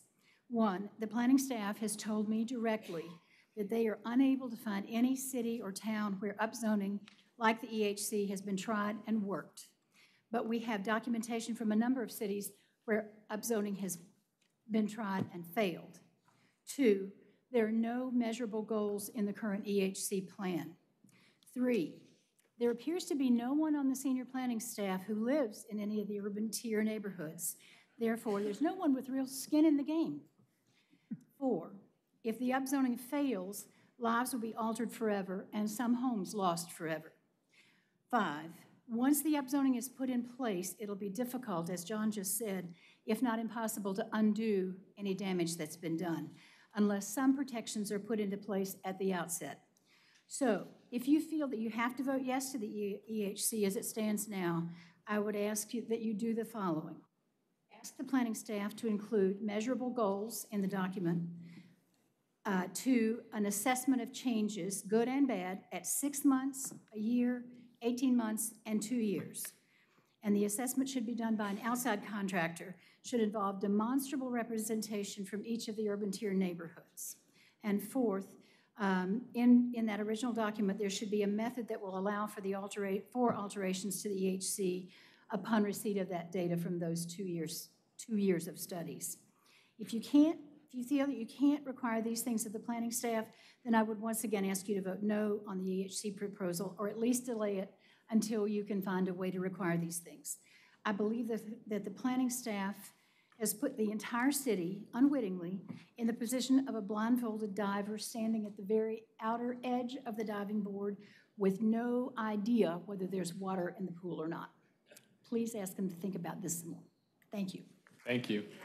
April Johnson, and then Dick Hales. Good evening. My name is April Johnson, 1912 Cardins Lane. First of all, I want to thank the planning staff. I know they've worked really hard on this, and the Planning Commission for listening to everyone's comments, and the community members for meeting and discussing this issue. I'm speaking on behalf of myself. I am the Executive Director of Preservation Durham, but as you can see, I have received comments from many different folks in the historic districts, and not everyone doesn't believe the same. We have people who are for it, we have people who are against it, and but what I do want to say is I did go to the meeting where the what are they called? The people from Minneapolis came and talked about their process, and what I would like for us to do is use them as more of a better model. They took 2, 3, 4 years worth of community engagement. I think our process started with developers and builders, and the community wasn't really involved until the last minute. And so I would like for there to be more time, more engagement, different groups, different interest groups being involved and understanding the process. Duplexes and quadruplexes. I believe that duplexes and quadruplexes are not strangers to historic districts. As we can see in Trinity Park, as we can also see in the Fayetteville on Stokesdale historic districts. So they're not strangers. I don't have a problem with those. But I do want to stand with, I do support maybe providing some special design treatment to historic districts. People live in historic districts for a reason. They like the feel, the look and feel of historic districts. People come around, they commune together and over historic houses and architecture. People love it. We just had a home tour with Preservation Durham, and people just love being around historic neighborhoods. So there's community there, and I think people are afraid, or people don't fully understand the process. They don't fully understand what will happen when this is approved. Are developers going to come and tear down our houses? I also stand with the affordable housing community.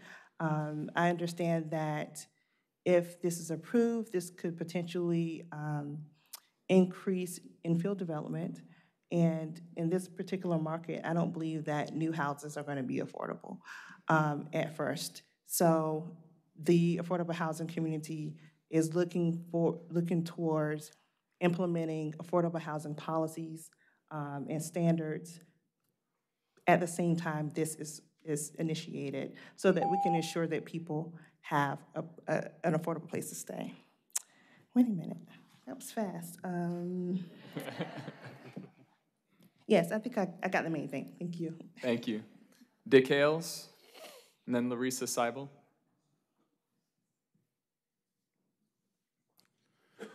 Good evening, members of the commission. My name is Dick Hales. I live at 100 Briarcliff Road. I wanted to first thank members of the commission for your service. Got to give a special tip of the hat to at least several of you who were on the commission when I worked 25 years for the plan department and left in 2004, and 3 of you are still here. So extra shout out there. I was involved with several complete rewrites of the Unified Development Ordinance and several hundred individual or smaller amendments.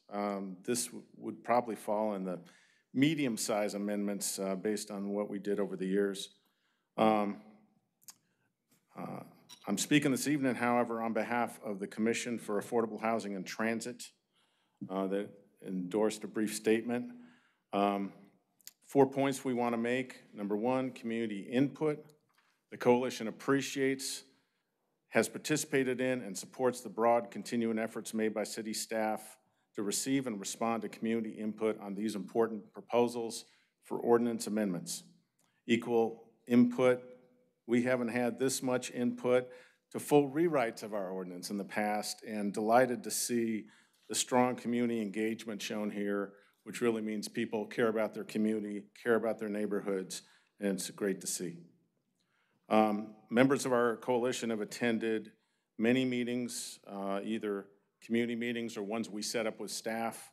We've written letters. We participate in the surveys as well. So we know firsthand the breadth of input that's been attempted and received on this effort up till now.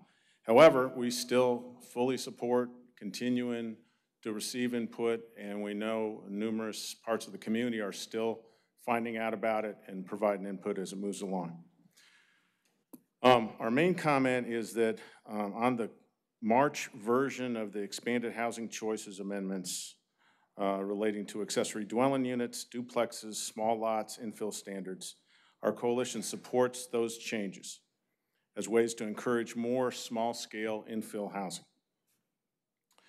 But our next point is the coalition believes that all efforts should be made to use these new standards to preserve existing and produce additional affordable housing, as well as to resist displacement. In particular, the city should implement new programs at the same time as the effective date of these provisions to provide both financial and technical assistance to homeowners and others to utilize the provisions. And we've talked to city staff. They're very interested in that and is setting aside funds to target some of these type of infill. We believe that these changes should support neighborhood stabilization and not encourage accelerating neighborhood gentrification. And I'll just say we also endorse what Ideal Ortiz said about continuing to look at other parts of the ordinance, such as loosening the definition of family that might provide for more households that could benefit from this infill. Thank you for your time. Thank you. Larissa Seibel and then Susan Sewell. I'm Larissa Seibel, and I'm a member of the Coalition for Affordable Housing and Transit, and I want to emphasize the affordable housing. What we're talking about here is programs that will actually help people create the affordable housing we hope to see with this ordinance, but we need to give it some time because those programs are not in place. We don't have the funding yet for the accessory dwelling units or for duplexes or for other small homes on small lots, and there's a desperate need, as you heard, more than 1,000 people on the waiting list for Habitat to buy homes. The other thing that I think actually originated from the Community Empowerment Fund was redefining the family size to allow people to live together who may not be married, and where you can have more affordable housing by sharing housing with a couple families. And so we wanted to join a request that all of us come together in meeting together. And I think we have a lot of common ground, especially around the affordable housing. And so let's continue working on this. Thank you. Thank you. Oh, and we meet on third Mondays, so you're welcome to join us to talk about the funding. You're welcome to join us on third Mondays to talk about funding for affordable housing that can really make this expanding housing choices to low and moderate income residents of Durham. Thank you. Thank you. Ms. Sewell, and then Mr. Martin is our final speaker. My name is Susan Sewell. I live at 2904 Legion Avenue in Durham, and I speak tonight on behalf of Tuscaloosa Lakewood Neighborhood Association. We have a subcommittee that's been looking at this since last year, and we continue, this is our statement. TLNA strongly agrees with Durham's goals of equitable growth, affordable housing, increased density in the urban tier, and neighborhood diversity. We doubt, however, that the expanding housing choices as proposed will lead to any of these goals being met in the newly attractive urban tier. There is no evidence that it will create fast-paced densification or will lead to the desired outcome of affordable housing by providing more housing in what is sometimes referred to as the missing middle. Moreover, under EHC, modest neighborhoods could well be casualties, as the zoning changes would further incentivize builders to tear down existing structures and construct highly profitable large luxury homes rather than the desired duplexes, triplexes, townhouses that would give more density. We wish for a comprehensive set of programs to address the multiple actors in our current situation. For instance, programs that would provide access to designers, contractors, and capital so that small homeowners can repair their own homes and build rental units on their own lot. This would preserve some of our heritage and add density and spread the benefits of Durham's growth more broadly. We oppose expanding housing choices as it current form. Thank you. And Mr. Martin.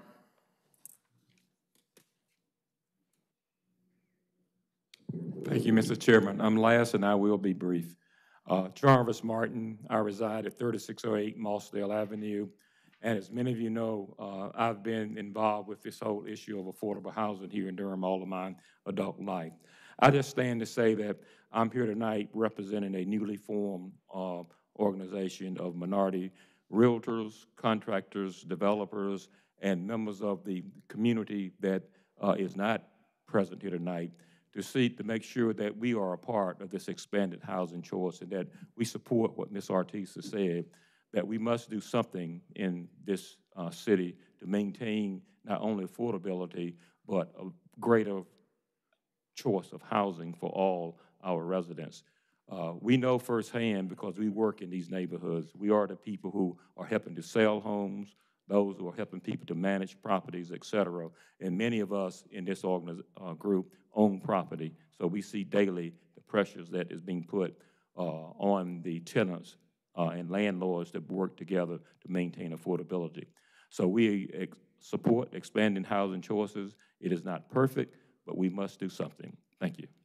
Thank you. So those are all the speakers who've signed up. I do want to give the opportunity if there is anyone else who would like to speak. This is your moment.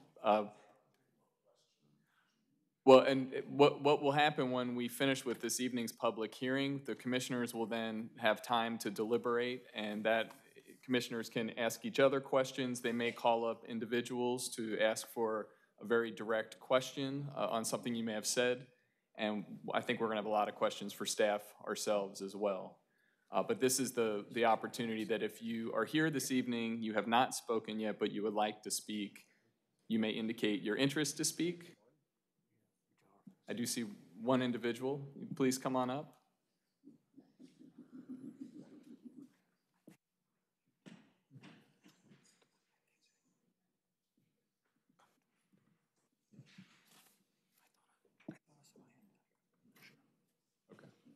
My name is Nancy Scott. I live at 1022 Gloria Avenue. I have lived there for many decades, and I am one of the organizers of the Trinity Park Association, which was founded in the early 70s.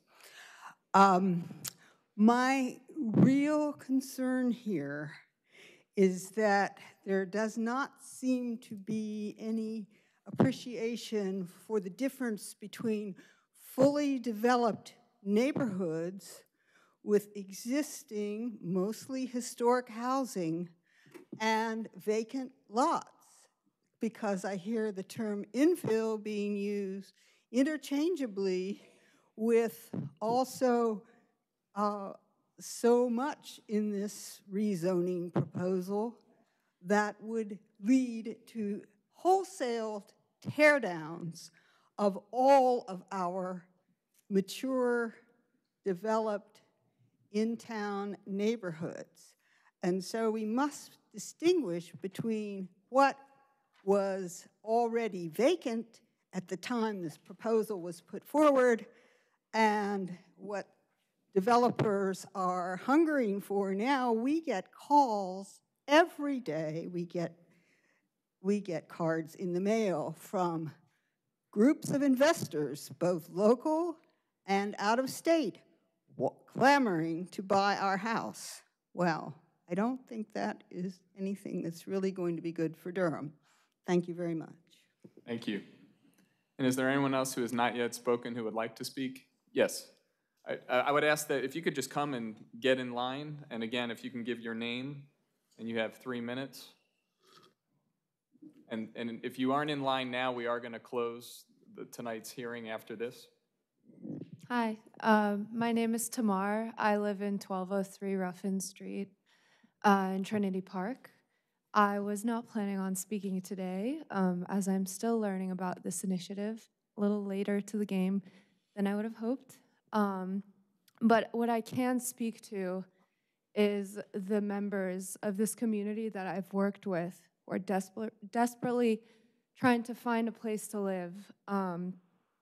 I would just like you to take into account, as was said earlier, that many of those people aren't here today to speak.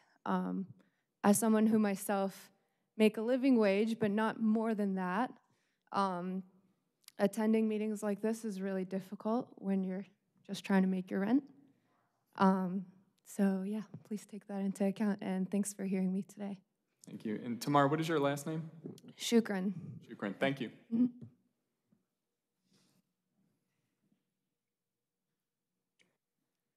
Good evening. Thank you for your work that you're doing. My name is David Paul Henderson. My wife is Nancy Scott. I've been a resident 1022 Gloria Avenue in Trinity Park for 33 plus years. I've also been a member of the Lions Club, Durham Lions Club, for 35 years. Also, I've worked at Christian Howard Furniture downtown Durham back in the late 70s and 80s. The major shift, the way I see it, for the investors, they are not the major stakeholders in this, folks.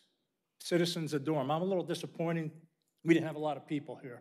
I know a lot of people that work out where I have been at LC Industries for 27 years. They're hard workers. And we talk about affordable housing. The questions were asked before: what is affordable housing?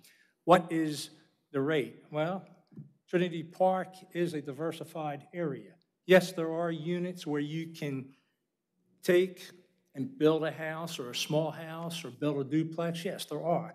But to come in and zone it where you're going to change and tear down houses is going to be a major mistake. I think what everyone here needs, and the citizens of Durham, you need to think about the citizens of the Durham. They are the major stakeholders. A lot of the people aren't here. They're working. They're hard workers. They make $20,000, $30,000. Questions before that zoning was asking was, how much is affordable, what is affordable housing? I never got a clear answer when I was here in March. And it goes back to Economics 101, Samuelson. Shift your burden to the taxpayers of Durham, shift the revenue to the investors and the new people coming in, buying up the houses, tearing them down, you might have a couple here or there, and the bond's going to do that. I think you need to take careful consideration and think about the long-term effect of Durham and the people of Durham, all people of Durham, from homeless to the very well-to-do. And in doing that, I think you need to put and think, what's Durham going to be like in 20 years? I talked to, at the Durham Lions Club, Councilman and Mayor Steve Schul. I voted for Steve Schul. He didn't say anything about this at our Durham Lions Club meeting. I'll talk to him next time when I see him. Because, economics, I know his brothers, Mark and Jack, who worked in the furniture industry for years. But in allocation, you take money in the bond and give it to certain groups or shareholders where the money is allocated, it really doesn't flow to the people of Durham who need it for affordable housing and who need to work 2 or 3 jobs. They're the people that need to be helped. So please consider this, and I'm totally against this the way this is. Thank you. And there are other parts of Durham that could be rezoned. Thank you. Thank you. So we are concluding the public hearing today. Sure. I'm told that according to the rules, I may ask you a question as a speaker. Sure. And it is critical to your deliberation, so I hope you'll allow me just a brief question. Thank you so much. You may do so. Brief is the key. Yes, it's about a fact which we, as an audience, seem to be divided on.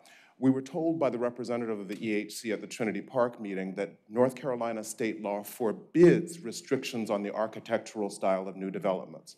That even if it's a historic neighborhood, we do not have the right to amend this proposal by restricting the architectural style of the new development. It's against state law. Am I correct in understanding his words, or am I incorrect? Well, that's a fair question. Thank you for asking. I'm gonna ask the staff if they could address that question, and then actually if staff could stay up, because I have a couple questions before I open it up for commissioners' comments. Sure. Michael Stock with the Planning Department. To address the state law does provide limitations on design and aesthetic controls for single-family and two-family residences as defined through the building code. There are exceptions. Local and national historic districts are 2 exceptions within that. There's also other exceptions for manufactured housing and housing within floodplains and 1 or 2 others, but there are exceptions. Great, thank you. And Mr. Stock, before you walk away, could you just walk through for us, because again, this is a unique proposal and it comes at a unique time, that the process from here forward, this was presented to the Planning Commission and it was in front of us at our March meeting. We are given the ability to review this for up to 3 cycles. So we voted to continue this for 2 cycles, which brought it back here tonight. And at this point, we have 2 options. One option is we can continue this for 1 additional cycle until the June meeting. The other option is that we deliberate this evening and we have a vote up or down and it moves forward to City Council. Is that correct? That is correct. Great. And those are our options. So I just want to make sure everyone understands that as an advisory body. Second of all, am I correct that normally when we send an item forward, whether we approve it or we vote to deny it, it moves forward to the governing body. It will normally land at the governing body within 2 cycles of our review to move forward. Is that true for this proposal, the Expanding Housing Choices?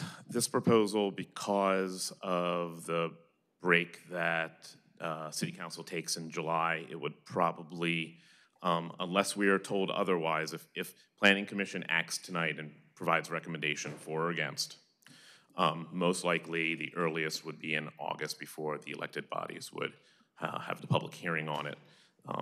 There's always a possibility that maybe if we got direction to do so, to try to get it for the last meeting in June. But as of right now, we're anticipating August as the best case scenario. Right, so the city council takes a break in July. Right. They do not meet regular Monday meetings or work sessions. They do not, and it's not on their schedule for this year anyway. And your language, though, was not terribly specific. You kept saying there might be a chance that this could move forward. It may not matter to other commissioners. That really matters to me. Is this, if we approve this and deliberate and approve tonight, does this provide the time for the community to continue to be engaged and move forward in June, or does this arrive in August? So Scott whispered sweet nothings in my ear by saying that August is the best case scenario. There will not be a June option. Great. So the very earliest this would arrive at the city council would be in August, whether we vote on this tonight or we continue this for another month. Correct. Great. Okay, thank you. I think that's just really important for all of us as commissioners to think about that in our deliberations, and probably good for everyone in the audience to know. Yes, as well. That's Great. Understandable. I have other questions, but I want to give commissioners an opportunity to speak. Sure. I'll start to my right, commissioners, with questions or comments. Commissioner Johnson, Commissioner Bryan. Thank you, Chairman. So, of course, I'm sure we all have numerous questions, but I'll reserve my initial comments just towards some high-level things. So, one, I want to thank everyone for coming out and being engaged in this process. It's a lot to digest and to understand, and I'm sure we're all still learning as we go through this process. So thank you all for coming out and providing your thoughts, concerns, and feedback. So I just want to start by asking staff to just provide context so that it's clear and articulated to the public as well as me and my colleagues on the commission regarding the goal regarding affordable housing. We've been hearing the term affordable, and that has its own definition, but with this EHC, is there a particular level of affordable housing goals, or is there a particular goal in regards to affordable housing that what we are considering this evening is aimed to help contribute to or address? The presentation made back in March and other meetings that staff has attended, we've tried to make it clear that this is not going to solve affordable housing, especially subsidized affordable housing. What this is aiming to do is it can help with that in terms of allowing for those mission-based suppliers of affordable housing, and even those that are subsidized affordable housing projects, to provide more dense and more housing options. But ultimately, this is a goal to provide options to allow for more variety of housing at hopefully different price points based upon the different sizing of units and such in areas that are most desirable, and to help lessen the impact on neighborhoods that have not yet seen those development pressures. Based upon the projections that we've seen for the increased influx of new residents. And so based on that, can one assume, or can you provide insight on planning's thinking of, are you expecting developers, being one of the stakeholders, or anyone, an existing homeowner, et cetera, who can participate based on this, to actually come in and pursue low-income affordable housing based on the proposed changes tonight, particularly low-income affordable housing? Low-income affordable housing, and I'm not going to, what the city has always talked about low-income affordable housing has been 60% area median income or less. That has historically been done through either subsidized or mission-based providers. So this can help with that. It's not going to provide it in and of itself. Thank you. And Another question is regarding the parking, and so this is part of the environmental concerns. And so the current proposal is there's less mandates in regards to parking requirements with the ADUs and accessories. And so I just want to make clear that just because if this was to pass the parking aspects of it, just because it's not required does not mean that additional cars will not come to existing neighborhoods that may bring additional accessory units or AD.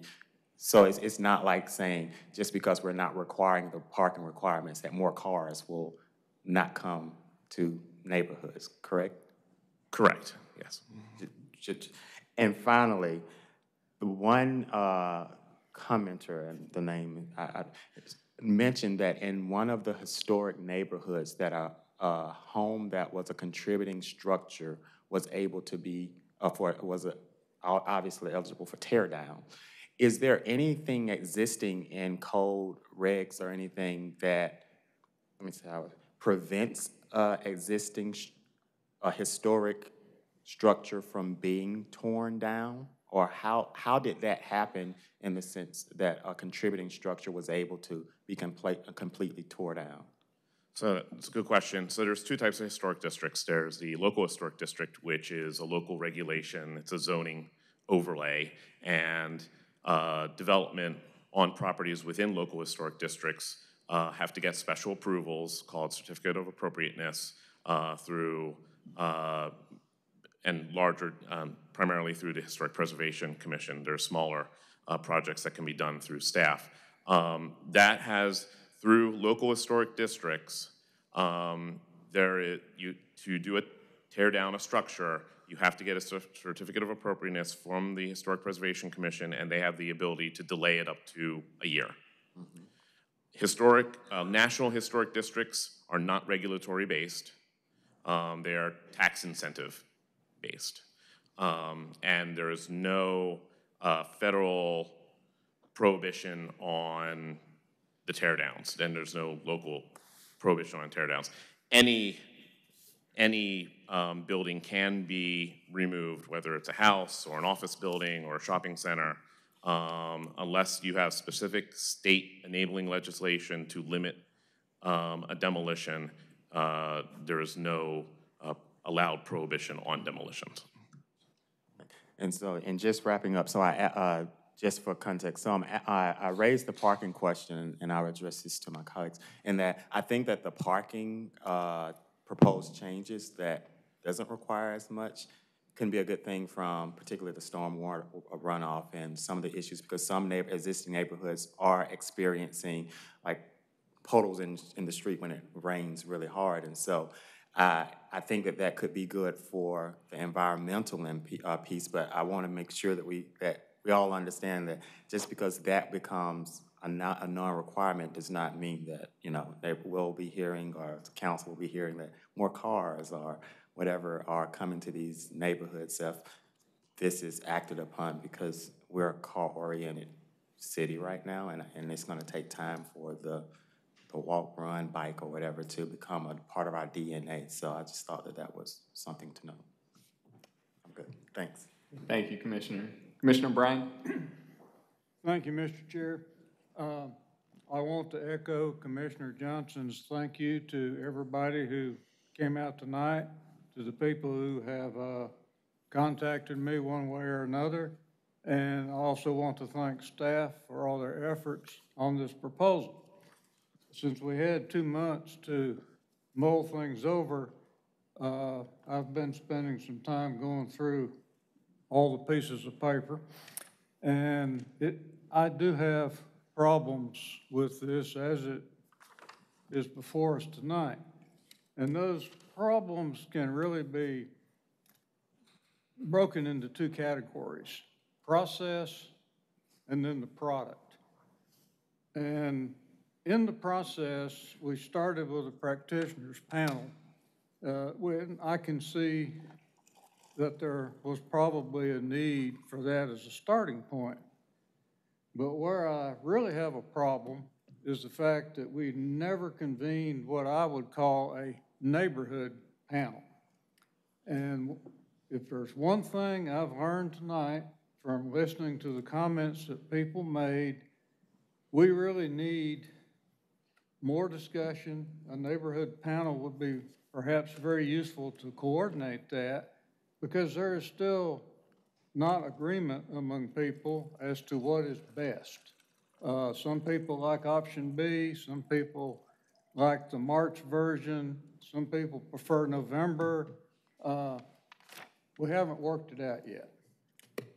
Another thing that was raised, and which I agree with, is that we seem to be getting the cart before the horse when it comes to the comprehensive plan.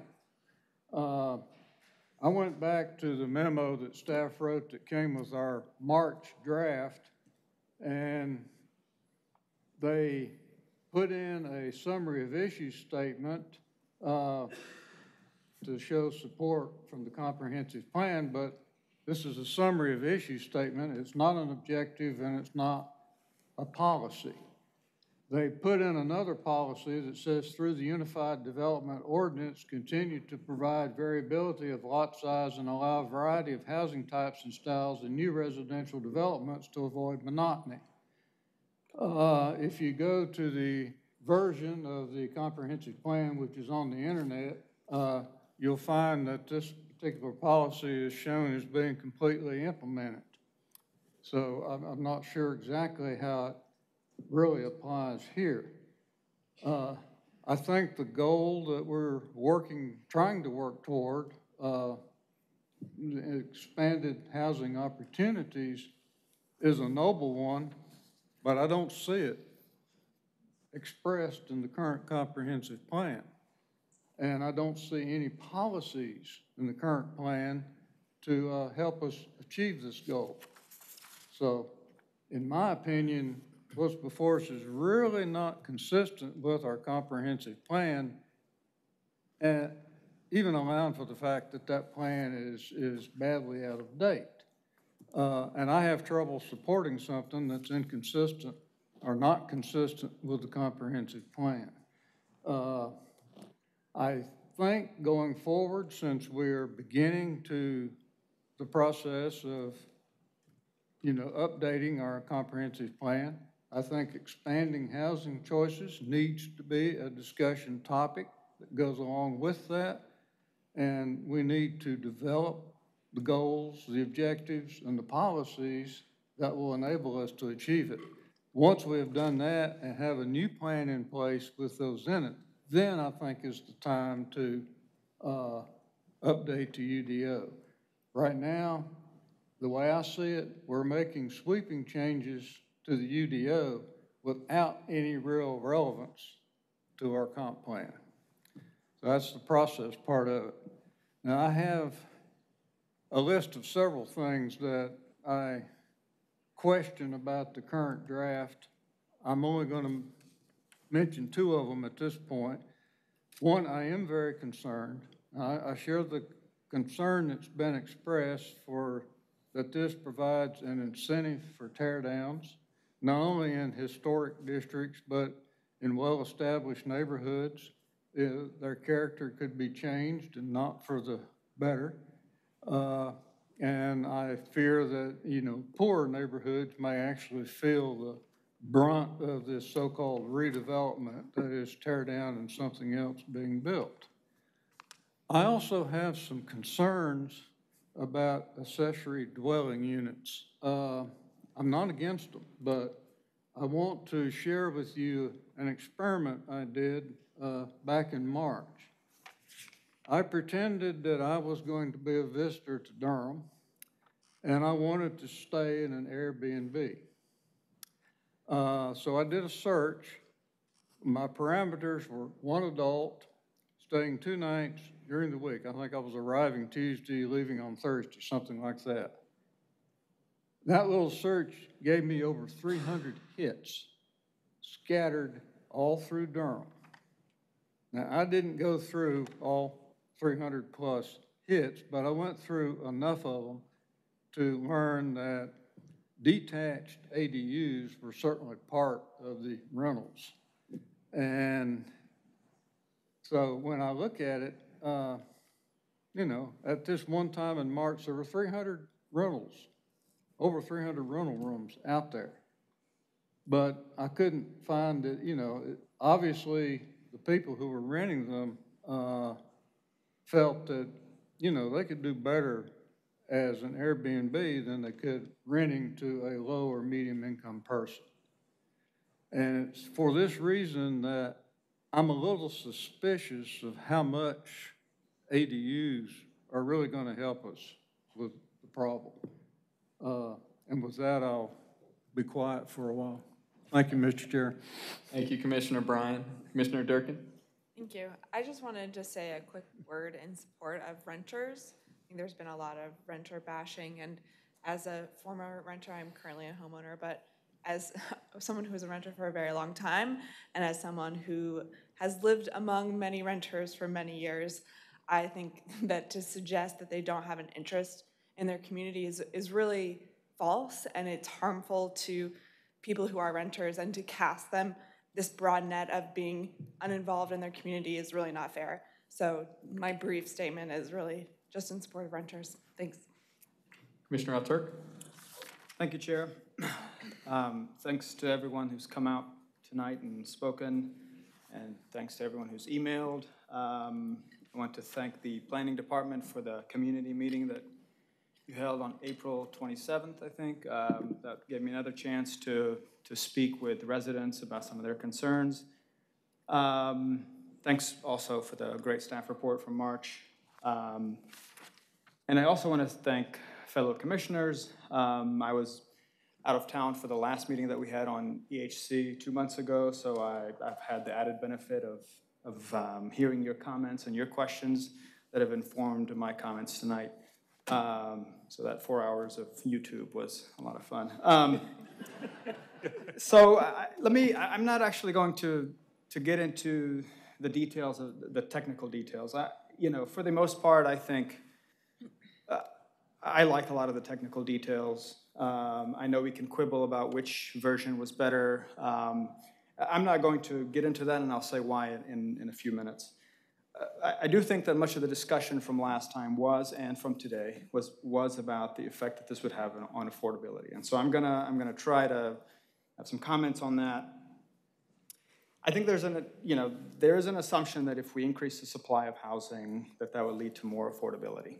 And I will be the first to admit that I have said that on this board, on this commission in my 3 years here. But the more I read about the housing markets, the more I come to realize that it is not, it doesn't operate like most market goods, and the supply and demand curves that we learn in Economics 101, in that Samuelson book that Mr. Henderson, I think, alluded to, don't quite work, I think, when it comes to housing.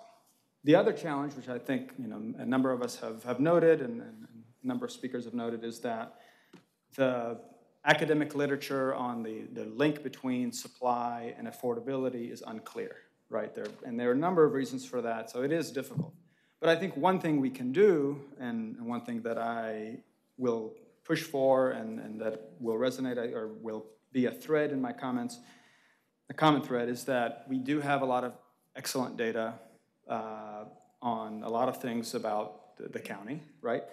And so I think we should do that, right, to get a sense of what the effect this will have. Commissioner Morgan, I think in the last meeting, said that we need more. It would be nice to have more data for us to make an informed decision. So let me focus on, I try to do a little bit of myself, and so if, Mike, if anything I say if it seems like it's way off, let me know. But I'll focus on the duplex provision in the proposal. And that's because it's a clear, right now, currently allowed in the RU5-2, RUM, and RSM in the urban tier. The proposal says that the proposed provision says that we can now build a duplex by right in the RU5 and RS zoning designations in the urban tier. So, we've all gotten these recent tax valuations from the tax assessor's office, and so I went and looked at their data. And, I was trying to get a sense of what the property values are of different neighborhoods in the county. So currently, and my GIS skills are a little rusty, so if I'm take this with a grain of salt. But currently, single-family homes that are zoned where you can build a duplex, there are about 5,000 of them in the urban tier, and their median property value is $172,000, something like that. Then there's the properties that are zoned RS, where you cannot currently build a duplex, right? And there are about 3,600 of those, and their median property value is about $300,000, $293,000. That's because most of them are, as we suspect, most of these homes and single-family homes are in Forest Hills, Trinity Park, where I live, and Watts Hill and Dale, right? And it's not a clear, these are not clear boundaries, but most of the RS designations in the urban tier are in these neighborhoods, and they have a very high median property value. Then you've got RU5, right? And there are lots more of those. There are about 10,000 of those single-family homes, where again, you cannot currently build a duplex by right. The median housing value there is $143,000. Okay, and so some of those are in Old West Durham, but most of those are in East, Southeast, and Northeast Durham. So so let me repeat that, right? In the RS zone, where you cannot build a duplex currently, median property value of about $300,000. RU5 zone, mostly in the east part of the county, it's about a median value of $143,000. Does that sound more or less right to you? I mean, no, maybe you don't. Okay, you don't know. All right, well, we'll just trust my... Do you need Scott to whisper to you? Yeah, if you need Scott on this, wait. Yeah, no, that's okay. That's all right. But let me, so then I do have a direct question for you, though. Does this, to me, this suggests that most of this increased supply is going to be in the eastern part of the county? That, or at least that most of the new duplexes will probably be built because it is more financially incentivized to do so in these neighborhoods, where it is currently zoned RU5, and we would allow them to build a duplex. Is that, I mean, am I off in suggesting that? I can't say you're off or on for suggesting that. Okay. So all right. Well, I will suggest that I am on, and that because it is a lower median value, it is housing values that are relatively low, and I think the likelihood of someone converting a single-family home into a duplex or tearing it down is probably higher in those neighborhoods than it is in Trinity Park, Watts Hill and Dale, and Forest Hills. That's my gut and my some empirical evidence to back that up. So I have 3 thoughts on that. So if you look at a map that the planning department produced recently in the April JCC PC meeting, it's not in our packet, but it's a displacement risk map. And I want to thank a couple of residents for pointing that map and that meeting out to me. But if you look at where the greatest risk is of displacement, it is in those neighborhoods that are currently, a lot of it, I'm generalizing here a little bit, that are currently zoned RU5, where you cannot build a duplex, but you will be able to, right? It maps on very well. The dark blue in that map maps on very well with the RU5 that we are proposing to change, where we're proposing some changes.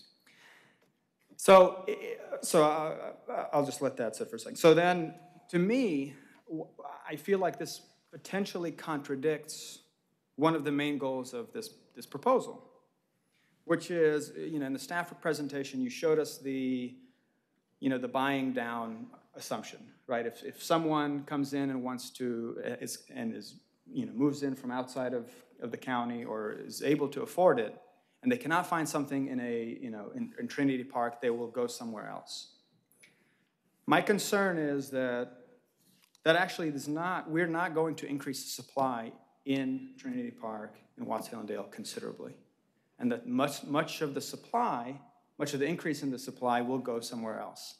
And I think it will go into those, will be more likely in the neighborhoods that are, I think, at currently high risk of people who have low incomes who are at risk of economic displacement. And, you know, I guess you could say, you could argue, well, that's good that we have more supply in the eastern part of the county, you know, East Durham. But, you know, I think it's been alluded to a number of times here, you know, we don't have incentives for people to create more, you know, affordable housing there. And so, you know, I appreciate Ms. Ortiz and I think Mr. Martin for suggesting that not all landlords are bad and not all developers are bad. And, you know, and I don't think this board would be considered or accused by anyone of being anti-developer. But we have to be realistic about what some of the incentives will be to create expensive duplexes, expensive single-family homes in parts of the county that are at risk of economic displacement. That's one big concern that I have of this as it stands. I understand the goals, the greater goals of this, but when I look at the numbers, I feel like the incentive is going to be higher to increase, you know, duplexes in East Durham. And again, we can have a debate about whether that's good or not, but you know, I feel like that this policy, this suggests to me that this policy will benefit. It will not be an equitable policy. It will not be something that creates more equality and is more progressive. That, you know, just from looking at the numbers, and I would, and, you know, if you're interested in this, there's, you know, Matthew Desmond has written a book recently called Evicted. Has gotten a lot of attention, but he's also written an article recently that looks at the fact that the poor are still the most burdened when it comes to rent. And in part, it's because of landlords and developers that are able to do it. And again, I don't want to be disparaging of all developers, but we have to acknowledge that fact. If we don't have protections for affordability, I feel like we're just you know, we're just assuming that the market will work itself out. All right, so I have a more specific question for staff, and that, because of these concerns that I have, Mr. Swansea brought up an excellent point about Portland doing an economic displacement study. You know, I would love for something like this to be done here. Is there any, you know, are there any barriers to doing something like this? I mean, we have a wealth of data that where we can assess the possible effects that this would have on displacement. I know we'd be making assumptions, but I would rather us do that before we put this policy in place.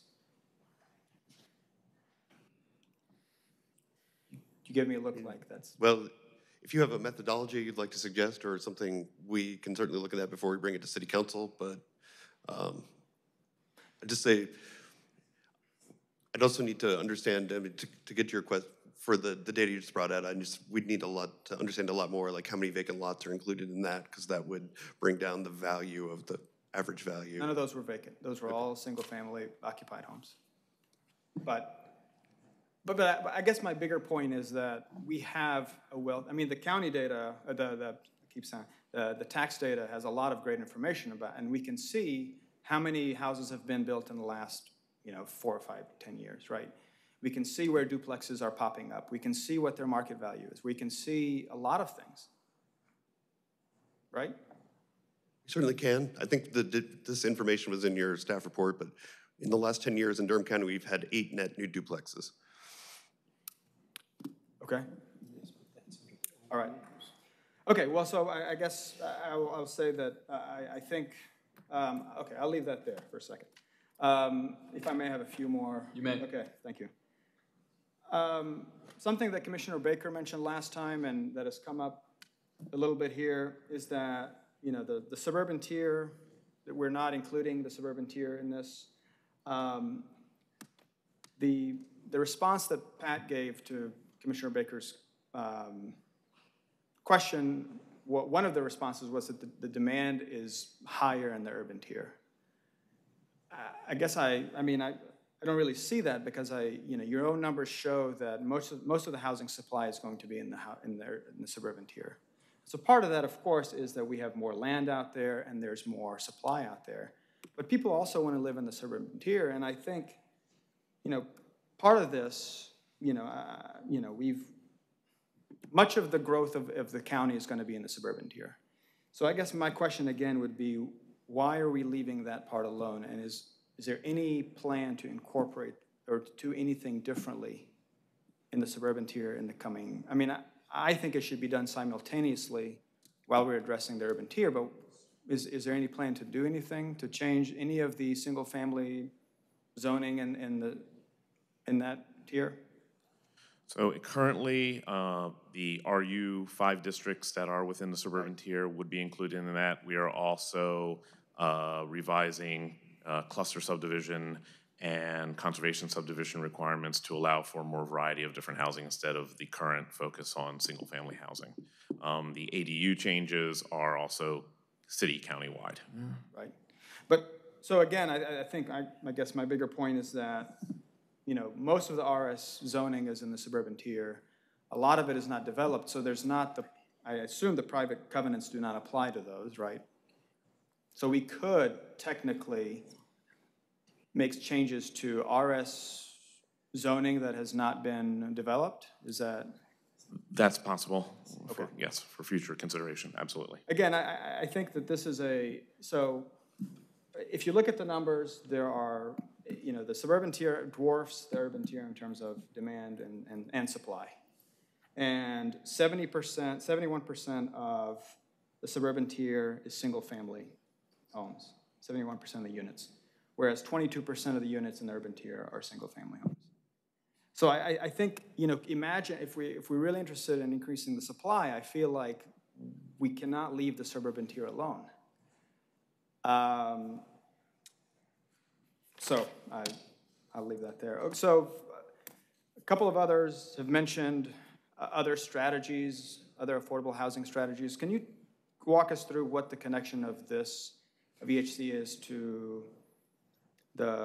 maybe the proposed $95 million bond? I mean, is there any real connections there between the two, or kind of thinking about them strategically together? I don't think any of us is familiar enough with the details of the bond that we can do that at this time.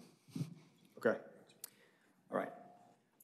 Well, again, I would say that, as I think Commissioner Bryan and others maybe have alluded to, is that I think EHC should be part of a more comprehensive strategy.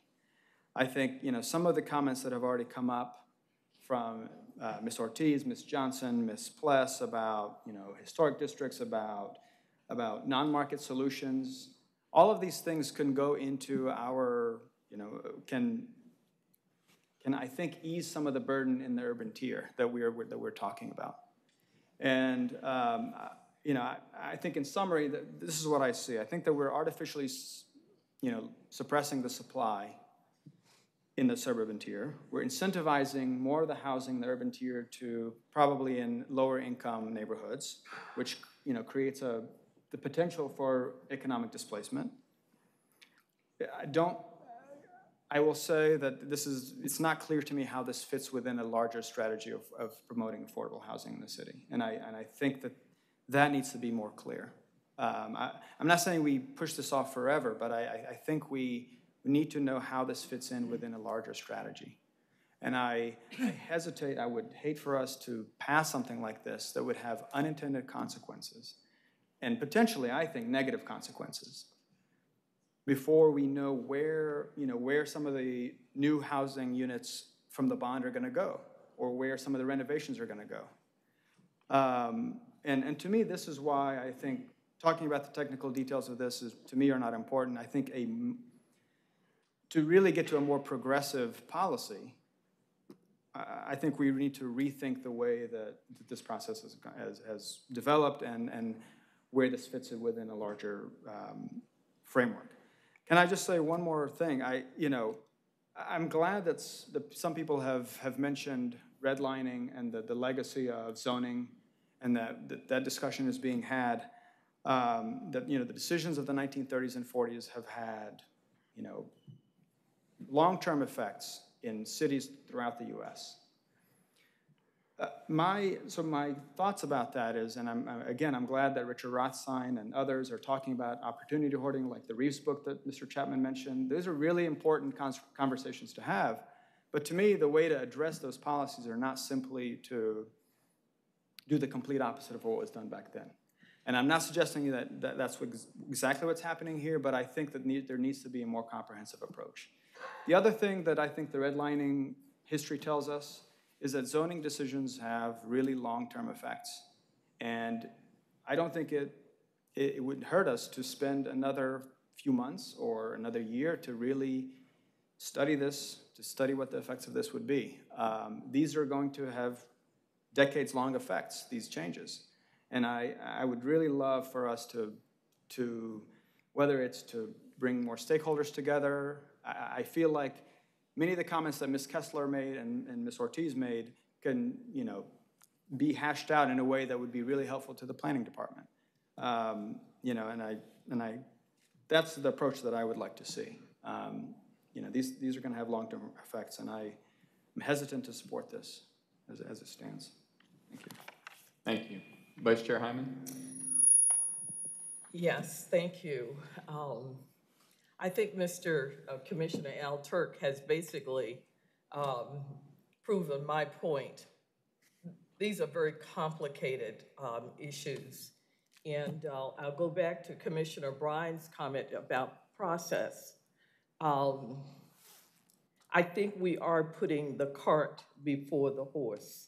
There is a comprehensive plan, and a lot of work is going to be done in creating a new comprehensive plan. That particular process will also take into consideration the need to change the Unified Development Ordinance. So the UDO is going to get a major overhaul, and I think what is happening is so critical to the success of everything going forward in this community that we really need to pause. As I listened to some of the questions, very good questions came from this body. A number of individuals are here enthusiastically willing to work on process.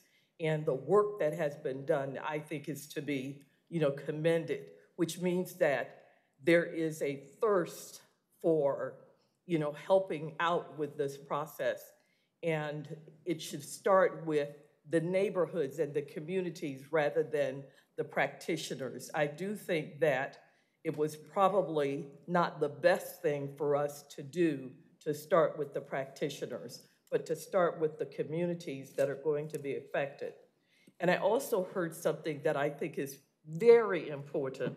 A question was asked, what plan is in place to review the changes and then manage the pieces? I heard that from several individuals, including one which actually asked, if you go forward with this, if you must. And at this particular point, I'm not inclined to support, I'm not inclined to support this. But the question was asked, could you get the staff then to have measurable goals, an assessment of the changes, good or bad, in 6 months or a year, in 2 years, after initiating such a huge upzoning process? And could something like this be built in? All that tells me is this: there are way too many moving parts, and there are lots of loose ends.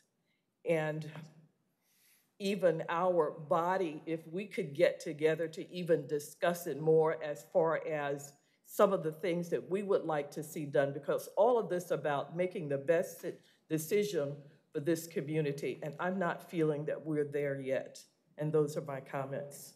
And I'll ask this question because some of our citizens asked, is there anything built into the process that would actually allow for measuring?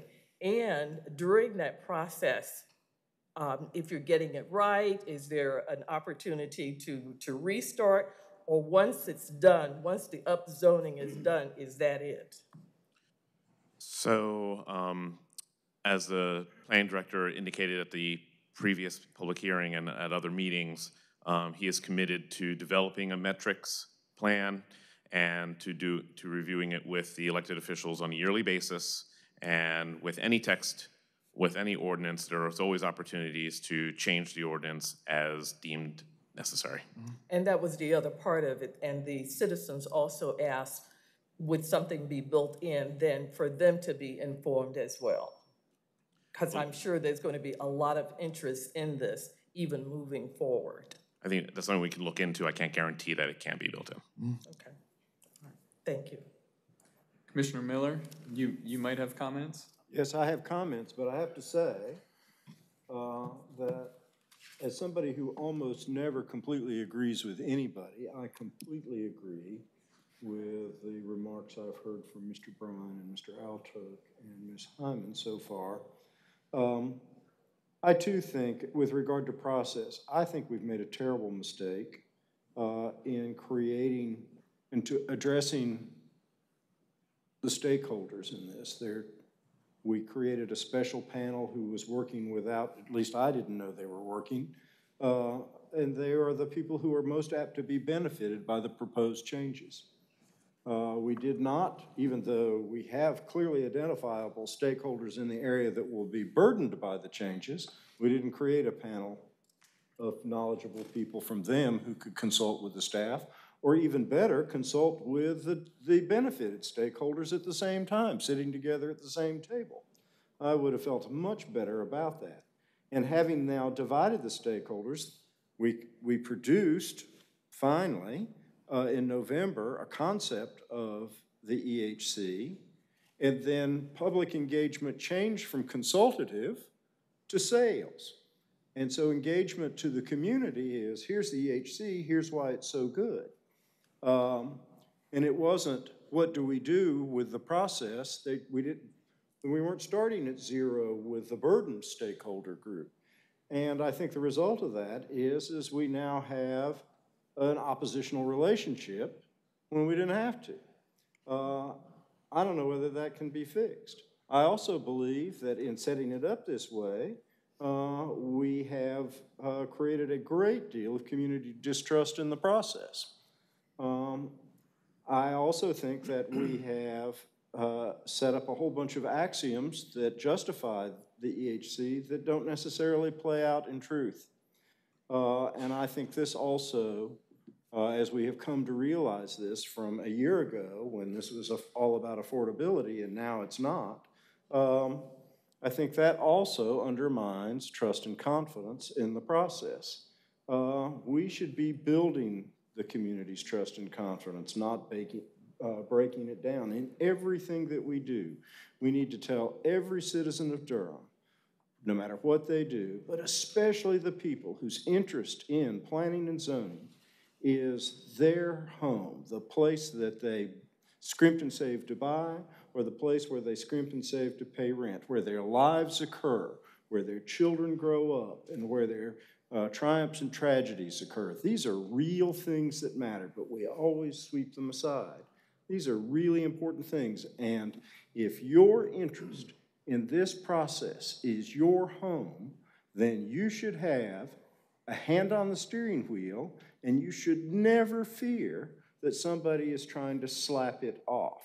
But I'm afraid in this process, that's what we've done. We pride ourselves in being a city for all, but this has not been a for-all process. I am concerned that we have the cart before the horse. I sat through the really interesting presentation by the folks from Minneapolis. What they were describing was not the EHC process that we're going through in Durham. What they were describing was their redo and addressing with a, in my opinion, superior system of citizen engagement of their comprehensive plan. Fix the plan, change the ordinance. We're changing the ordinance before we fix the plan. And unlike most cities in North Carolina, we actually have something in our ordinance that makes the plan, compliance with the plan mandatory. The state law doesn't require that. So I share Mr. Bryan's concern that the EHC it's extremely arguable whether the EHC even conforms to the plan, especially when the plan is filled with long sections about how important it is to identify and preserve historic assets, because the EHC does not do that. There is no affordability. I am very concerned about accelerated gentrification, and I believe that this will do this, and I cannot compete with Mr. Al Turk on his analysis of it, but I agree with it completely. We talk about gentrification, but the profit in exploiting the provisions of the EHC are going to come from buying the least expensive houses, the old houses, the small houses, and then converting them into much more expensive housing. One thing that I have seen as a member of this commission for the last 5 years is that what is built new is dramatically more expensive than what is already on the ground. Our affordable housing exists. Why would we adopt policies and rules which attack that housing? So I'm very concerned about that. I have a bunch of technical things. I'm going to skip those for now. I may wind up talking about them. I am concerned that the EHC proposals are overbalanced in favor of investment housing over the possibility for home ownership housing. In this country, unless you are Bill Gates and invent a computer system in your father's garage or something like that, your creation of family wealth, wealth that pays for your kids' tuitions and then grows and is passed on, comes from homeownership. Now, not everybody can afford a home, and I am not saying that rental housing is bad. We have to have it. But this favors forms of housing, like duplexes, that are more often than not owned by investors to generate rents. Rental housing is a wealth transfer engine. Tenants pay their rent, and when they're done with their tenancy, they leave, and they haven't got anything to show for it. I would like to always say that in Durham, our rules allow for a balance of housing types, and that people whose personal situations allow them to enter the housing market as owners are always there on the ground. But as Mr. Al Turk has said, the houses that will go first in this are our current entry-level homeowner houses. And so I think we can tweak it without doing it any harm, but I'm concerned that multiplying duplexes at the expenses of small entry-level housing will actually do our community a disservice in the long run and will exacerbate and prolong this very severe racial distinction in family wealth that exists not only in Durham but all across the country.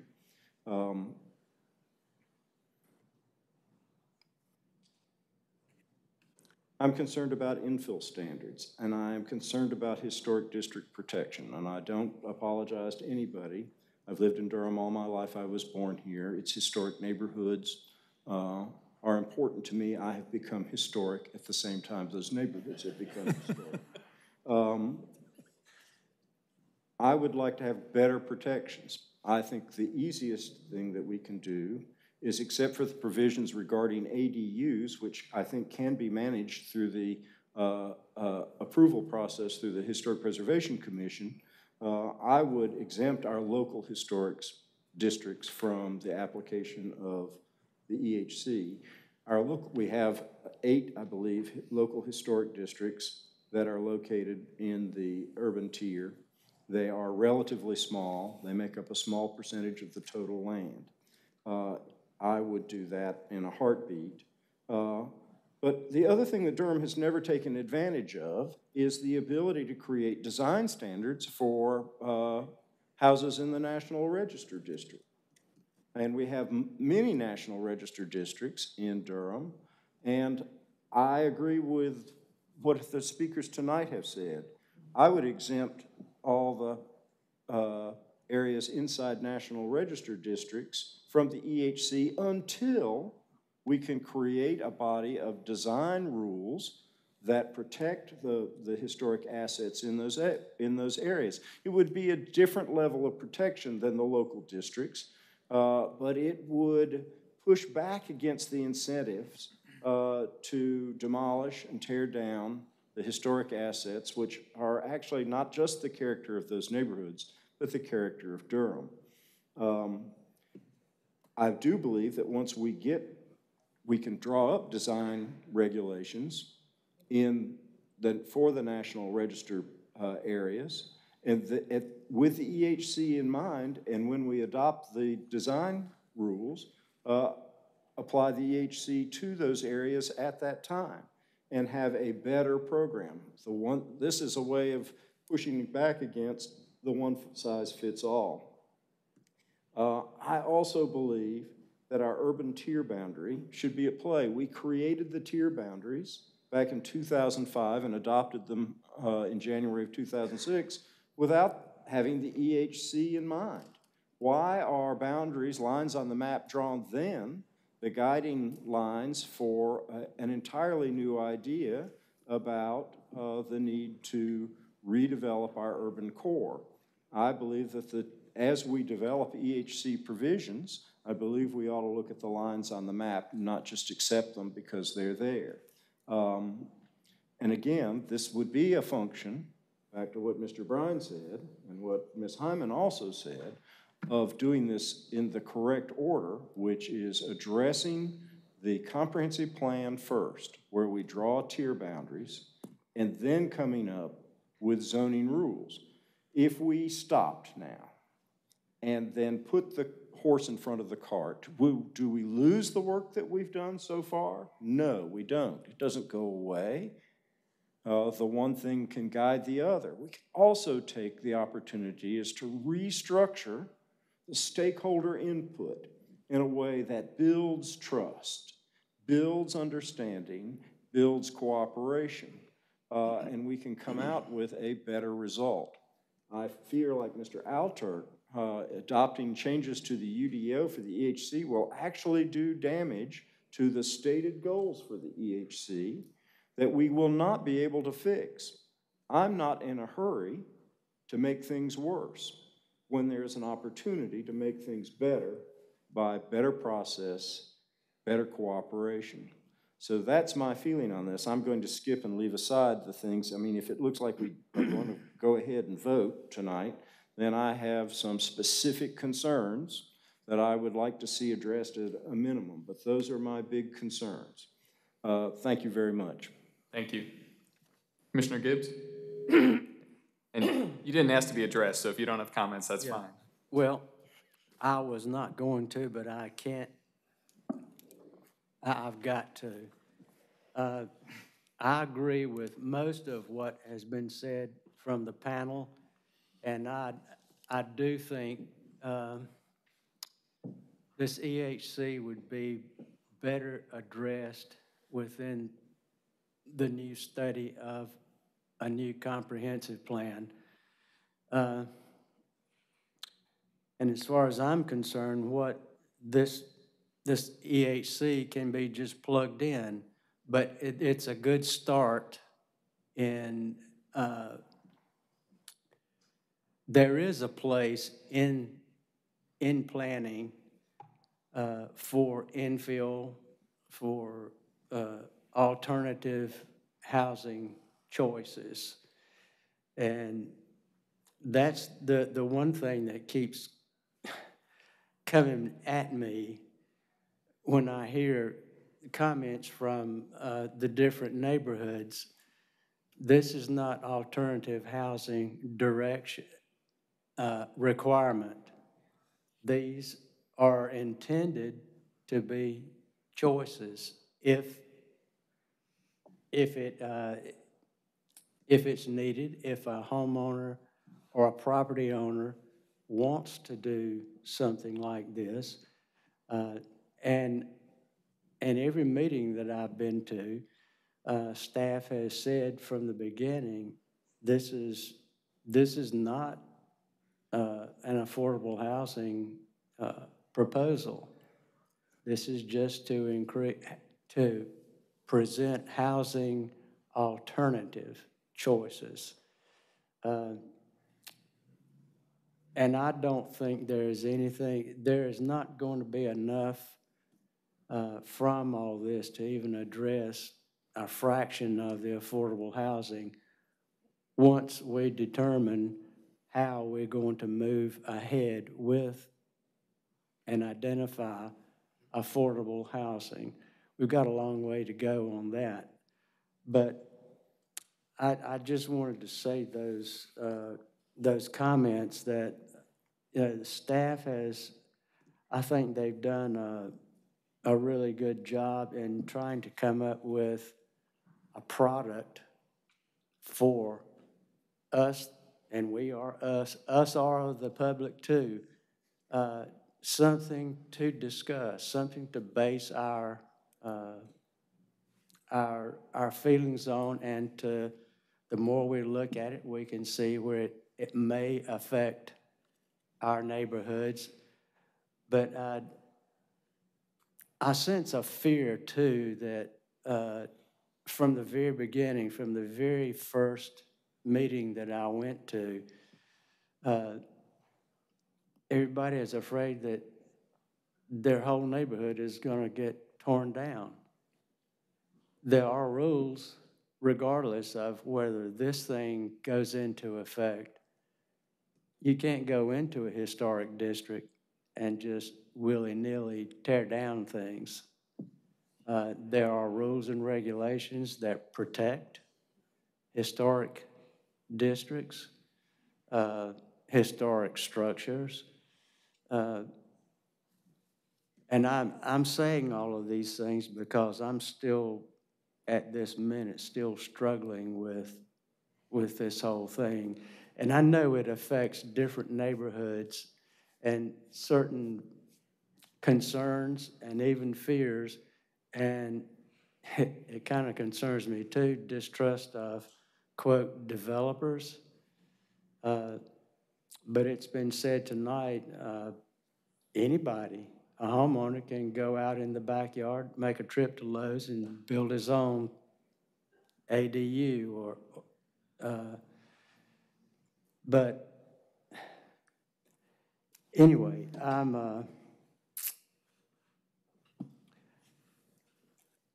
I think I'll just let those comments go. I just wanted to throw those things out and to reassure people, and I've said this many times, this EHC is not designed to be a land grab. It's not, nobody is going to force anybody, whether it's a historic district or whatever. And I think this whole EHC concept, when we get to the comprehensive plan, could involve and probably should involve not only suburban, but there's applications countywide, because we are going to grow. Everybody cannot live downtown. Everybody's got to go somewhere, especially when new housing is being developed and built and gentrification is taking place. There's no other place to go but toward the county, moving out. And so our planning, I think, and I probably won't be around when this time comes, when it expands that far that we become almost metropolized, if that's a word. But those are just some comments and some thoughts that I have.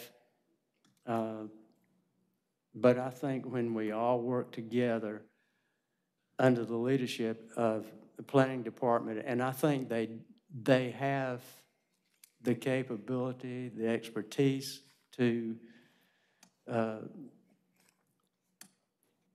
address and consult other towns in other states just to get some pointers. But I also have faith and hope that when these considerations or these investigations are made, Durham is not Portland. Durham is not Pittsburgh. Durham is Durham. And whatever is decided would have to be determined, and the final product is going to have to be based on the Durham's uniqueness. And you know what I mean. Thank you, Commissioner Gibbs. Thank you. Commissioner Morgan? Thank you, Chair. I kind of held back on my initial comments just to leave room for some of the more articulate members of our commission to add their comments. And it kind of confirmed my own gut feeling as far as hearing what we've heard from the public as well as we've heard from the other commissioners. I think the cake isn't baked yet, so to speak. I think there is a number of things to do with it. I don't think it's something we get rid of, but I do think, you know, where I said last time was more data. I think we got data, some of it. We've got some great feedback, and we got some good, well thought out ideas. And I think what we need now more is more collaboration with the community, more collaboration with the Planning Commission, the Planning Department, and with this in order to bake the cake more. Because I think if we want to get this right, you know, it impacts everything. And so it is just so large to try to push it forward, to get more input and get more collaboration with the neighborhoods, because it isn't a one-size-fits-all. It is more related to different neighborhoods. So my thinking here is understanding that and to be allowing for that, which like what, you know, Commissioner Miller was saying about, you know, we sometimes get the cart before the horse. We've done different things. We need to know more about the comprehensive plan. We need to draw the boundaries better to understand what works and what doesn't. To take something that's 12 years old in a comprehensive plan and we haven't revised it and use that as a basis for this can be flawed in some ways. So my thinking is you know, measurable results, as some people have said, defining clear results of expectations of what we need. Concerns, there's more details, I think sometimes are concerns that's if we are able to solidify those a little bit better, that'll take a lot of the fear factor out of this particular program and what it might do to people's communities and their homes and in their neighborhoods. So that's kind of where I'm thinking from that sense is my gut was saying we're not ready yet with some of this stuff, and I think there are more things we can do. And I think some of the, you know, certainly the comments that we got was really well thought out. I think certainly with some of the handouts and some of the emails and some of the very clear things of saying, this is what we want to do, and these are the changes we'd like to recommend. And again, I'm thinking more in terms of, I think staff's done a great job in collecting the feedback and the information, but I'm a little disappointed that we didn't get any changes in the revisions from the March draft. And it may be just because we just didn't have enough time to incorporate that.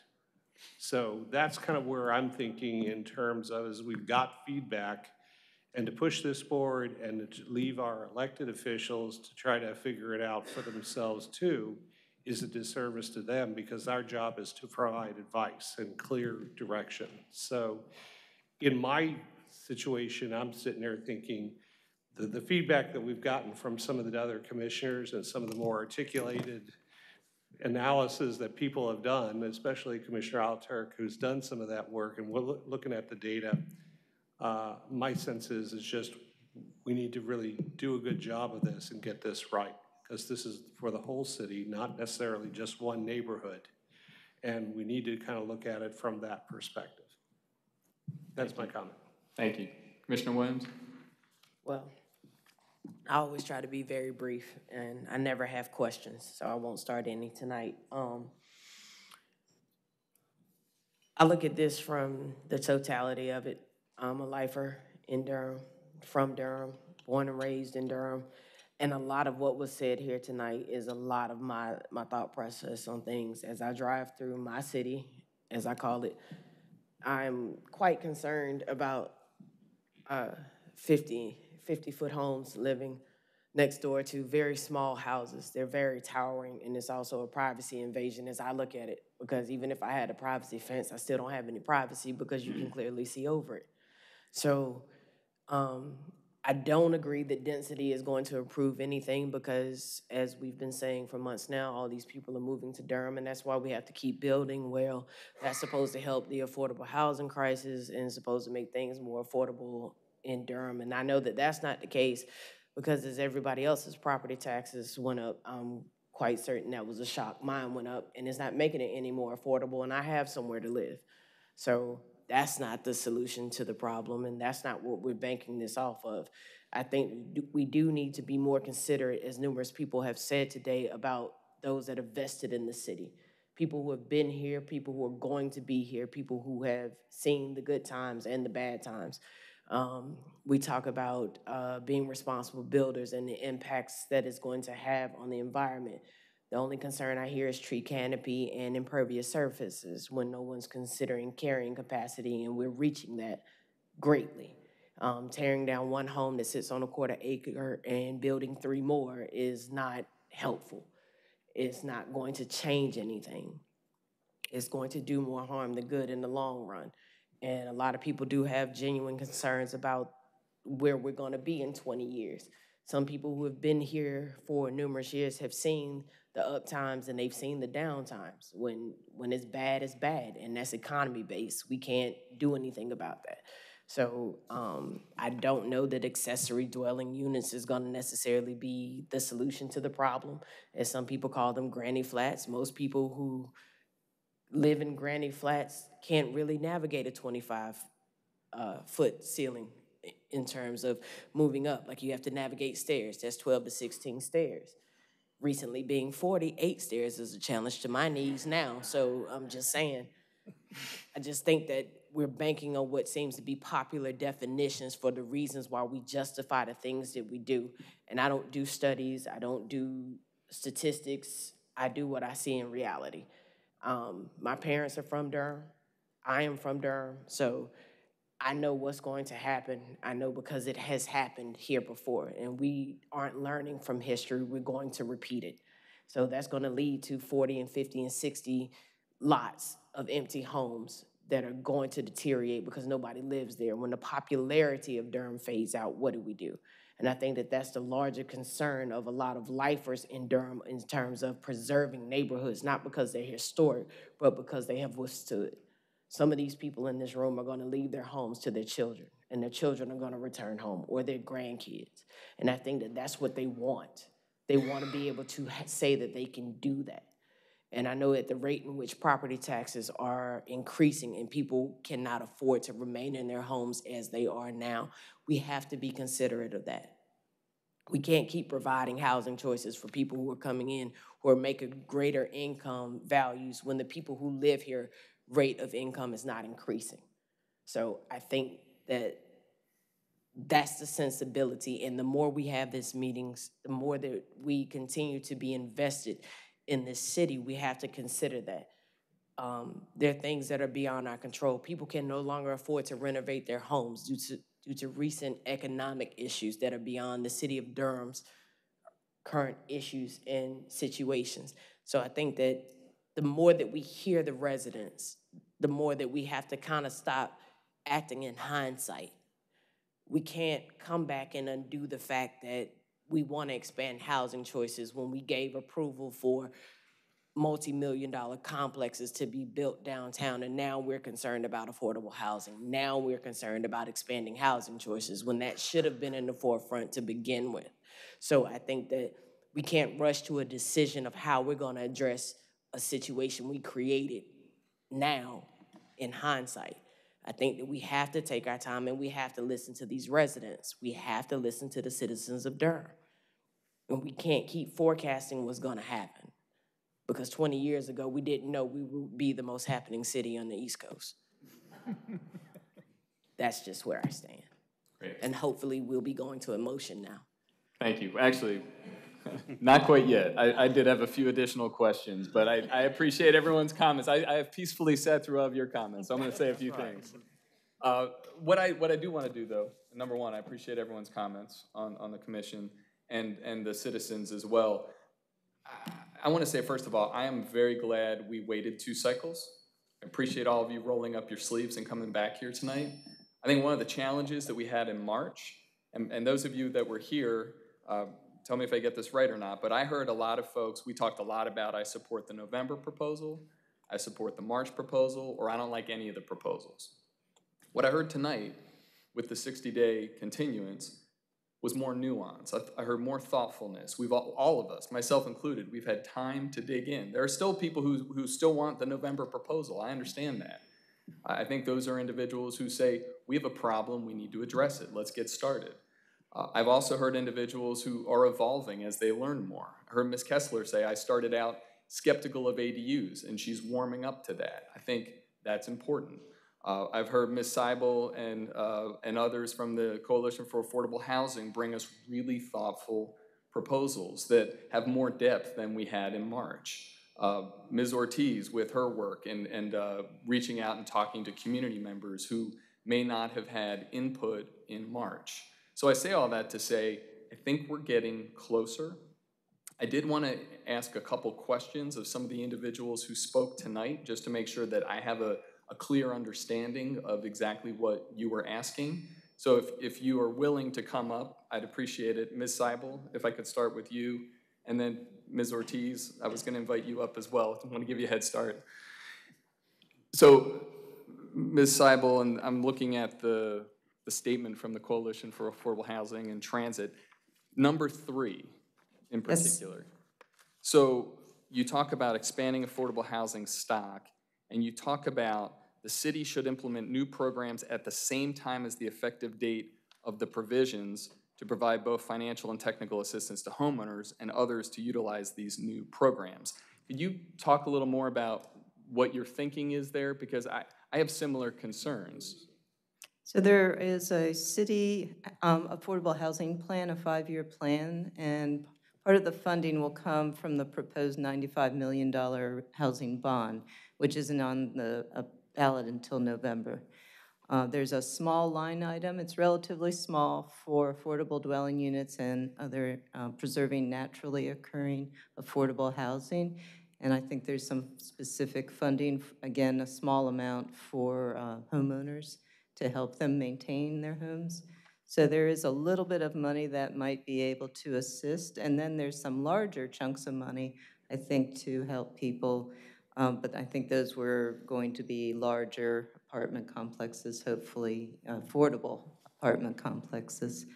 So I think there's some funding, but it won't be available until well after that bond referendum. But that's something that I'm hoping that as you pull together the stakeholders, it will be not just the planning department, but also the community development department. I know Karen Lotto has been working on that plan, and probably need to consult with City Council and the mayor to find out, what's going to be funded in that housing bond referendum as well. Great, thank you. And for staff and Mr. Stock, and you may not have the answer to this, but from a staff perspective, is it feasible for these 2 efforts to be on similar timeframes, or are we on a track where we're going to approve this proposal, expanding housing choices, however it looks, sooner, and then these kind of support programs are going to come later? I'm just trying to understand the timing of these efforts. The timing that we're looking at right now, as we said, we're probably going to at least try to make the August meeting, one of the August meetings, so that would, in effect, be before any even bond proposal. That doesn't mean that council can't set a different effective date for that. Okay, that's helpful. Thank you. And Ms. Ortiz, if I may, I'm going to ask you, actually, if you mind, could you walk through your 4 points again? I was taking frantic notes, but I'm not sure I got them exactly right. Sure. I can also email them to you after this meeting. Well, that would be helpful as well. But actually, if you don't mind just doing one at a time, and then I'd like to just ask staff a question on each one, if possible. making ADUs a max of 800 square feet just by right. Because if you have a 1,000 square foot home, which a lot of working class neighborhoods do have those modest size homes, it makes it, much like the woman who was speaking earlier, very difficult to have an ADU for the aging in place kinds of things that people might be thinking of. So 800 square feet so that we're not picking on the little houses. Right. And leaving them out of the game, especially with such generous sized lots in so many situations. And from the staff's perspective, I mean, the expanding housing choices, the current proposal is 800. So we do that. Check. Check. Thank you. And Okay. so the second point? The flag lot from 20 feet to 12 feet. And we're thinking that on lots that are maybe a little narrower towards the front, where the house, depending on where it's positioned on the lot, you don't want folks to feel like they have to maybe knock those down to access the lot in the back. So to eliminate some of the logistical sort of jigsaw puzzling that people are doing to meet the 20-foot standard, 12 feet being a little more gracious for that. Great. And that is also in this current proposal. Check. Check. Excellent. Thank you. Then the duplexes, allowing them by right throughout the urban tier. Check. So 3 checks. Thank you. Yes. And then it's almost like you knew. This is one we heard a lot, especially from low-income community groups that fear being potentially differently policed in houses around the unrelated family members, even though some people have a mixed bag about, enforcement. It's the definition of family about unrelated, no more than 3 unrelated persons in a home, which feels really discriminatory based on privileging a particular way of defining family. So from 3 people to 5 people. Right. And I'm not a lawyer, so I don't know if that is something that the city has jurisdiction over and where. We do. Yes, it's in the UDO. does. Mm-hmm. But that is not addressed in expanding housing. Not contained in these proposals. Okay. Then, if you don't mind, just one more question. So part of the reason I'm asking is that this is what my recollection was of your comments. I was sitting here thinking, so here are 3 items that are in the current proposal. There's a lot more in this current proposal. Yeah. And that's what we've heard a lot of concerns raised about. What have you heard? And I know this is an unfair question. No, it's fine. But in a minute or two, but if you don't mind just sharing what in your work you have heard that, because you could have put more things in here and said there's a lot of agreement on 8 items. You gave us 4, and 3 of them are in here. Yeah. Any concerns that you were hearing about what is remaining in our proposal? That it's too much, too complicated, too fast without due process, right, for the rest. And I love what Larissa was saying earlier about wanting to make sure, when I have been out in community trying to explain this, I have been very express in saying, based on my entire organizing history and understanding how economics around these kinds of things work, that you have to pair not just zoning policy changes, you can't just do those on your own. You have to pair them with good programming, education, technical assistance. So that's one bar. Obviously, the policy changes. And you also need financial tools. And that can look like a myriad of things. And so part of what I've sensed is that community feels like there is a lack of trust that they will be able to secure those things if the whole package were passed at once. So whereas traditionally, and I'm going to use some language here that's not meant to speak to anyone in the room, it's meant to talk about history, okay? Traditionally, density has been used and captured and wielded by white, wealthy people to the exclusion of other people. And in this case, there's a sense that people would like to hold it hostage to ensure the inclusion of more people to be able to utilize what these different density opportunities might mean for them, but maybe aren't able to realize those options without the programmatic and financial tools assisting them. Does that make sense? It does. And so is it fair to say, and you tell me if I get this wrong, is it fair to say that you personally, based on these past few months of diligent work, talking to lots of individuals. Oh my God. A lot of and y'all, I'm not paid by anyone to do this, to be clear.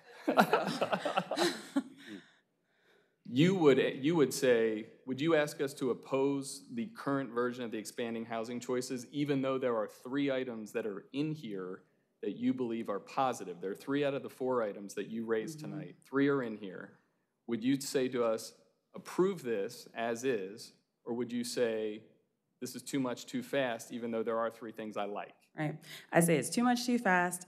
Take the 4 things and suggest those in your notes to council and let them make the 1 or 2 word choices and changes that would allow for this to flow through with those 4 points in the text. Thank you. I appreciate your willingness to have this Socratic dialogue. No worries.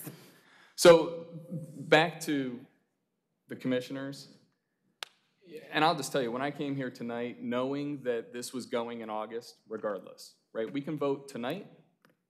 We can continue this for 1 more cycle. I was inclined to vote tonight because this is going to council regardless. There were 0 changes made by staff in the last 60 days. I say that without judgment, it's just a fact. So it leads me to think there is absolutely no changes coming in the next 30 days. All of these fine individuals will be required, more than likely, to come back yet again next month. We would have another public hearing. We might have the same conversation. I could be changed on that. We had a different conversation tonight than we had 60 days ago. I think we had a better conversation tonight because we're understanding this more. We're getting good ideas. We're getting nuance. We're starting to really figure this out. I would still rather vote on this tonight, personally. What I don't want to do, because I think it's the easy way out, is for us to just have a straight up or down vote on this proposal. I would rather us do the hard work of actually making a recommendation to council, but I don't know if we have the time or the ability to pull that off tonight, to actually make a proposal to council that would say, we would like you to do this for the expanding housing choices. So I say all that to say, I think I'm in Commissioner Morgan's camp of saying, we have 1 more cycle. It does not change the timing of this going to council. Question for staff, I believe next month's agenda is fairly light. Is that correct? I was going to say. That is correct. So Well, yeah, you might have a couple cases. Might have 2. 2 zonings. 2 zonings. That couple means 2. Couple. Well, 2, couple, yes. Okay. Yeah. Tentatively 2. So it could be more, but maybe less. Could be more, but. Okay. Could be more than 2. Yes, right now, they're pretty confident that it's going to be 2. Maybe 1 or 2 more could sneak on if they're ready to go. Yes. So, thank you. I want to hear from commissioners. I also recognize it's 20 of 9, but I think this is important and we got to stay and do this. So, Commissioner Johnson? So I agree, and I was just wondering, thank you for bringing this up. My thinking is that even with a continuance for an additional cycle, I think that any feedback that we're going to get is going to fall within this bucket of concerns that have been expressed over since March. So it'll just be the weighing of more people said this. And so my question to staff is, you've provided rationales for why you've presented what we're having a discussion about. Like, it seems to me unlikely that anything will change even with the continuance. It's just, you'll probably come back with what we're looking at today. So does it make sense to even go another cycle? Yeah, I will say, Commissioner Johnson, that that's probably true. I think the reason why there were no changes to this proposal is we went out and did more engagement over the last 2 months. We heard a lot of the same. I mean, the camps are pretty well established. Either folks want more time, or folks are okay with the proposal as it is. So I don't see that changing in the next month. I will agree with Chair Busby that having the Planning Commission recommend something to City Council would be very helpful for us. And so if that takes another month, we're okay with that. Thank you. Additional thoughts, Commissioner Johnson? The floor is yours at the moment. I guess I'll hear from the floor is moving. Commissioner Williams. Yeah, I have a question, which is rare, but If we come back in 30 days, is there yet another public hearing? Or is this merely for us to formulate our thoughts as a committee and as a commission to what we plan to suggest going forward? Because I think now we would be entering a third cycle of bringing these very same voices back, and then yet again, they have to go before the city council. That's a great question. I'm going to let the staff answer that. So yeah, to continue it for one more month, the public hearing would have to stay open. That does not mean you have to take more testimony. I'm okay with that. Right. Additional thoughts, Commissioner Williams? No. All right, Commissioner Miller and then Commissioner Morgan. Sure. So on that subject, I was concerned about that too, and thank you for the answer. I don't like to play fast and loose with the community. If we do continue it, if there's somebody who has not spoken before and has something they want us to hear, at least for a few minutes, I would make sure that we don't turn anybody who has something new to say or somebody who's not said anything, that we would turn them away. I would be against that. I'm against continuing a hearing that we're not actually going to hear. But on the other hand, what we do, what other planning commissions do, and there's all kinds of forms and there's not one right way. There are planning commissions that meet and they hammer out like a majority opinion and they send that. We don't do that. We send out, we vote. There's a majority that wins the vote. And sometimes we recommend approvals, sometimes we recommend denials. But after that, our rationales all come higgledy-piggledy, different people saying different things. Frequently we've discussed it together, we've heard the same things, frequently we say the same things. It's because we do it that way doesn't mean that we couldn't attempt, whatever our vote may be, to come with a more unified statement of why we voted the way we voted, and to make recommendations also, because we're an advisory body. Our vote isn't our only recommendation. We could say, we voted against this because, but if it had this, this, this, and this in it, we would have voted for it. And I think that kind of advice is always available to us. We just don't do it. And usually because it's a single zoning case, it's a single parcel, it's a much more simpler set of issues. This is big.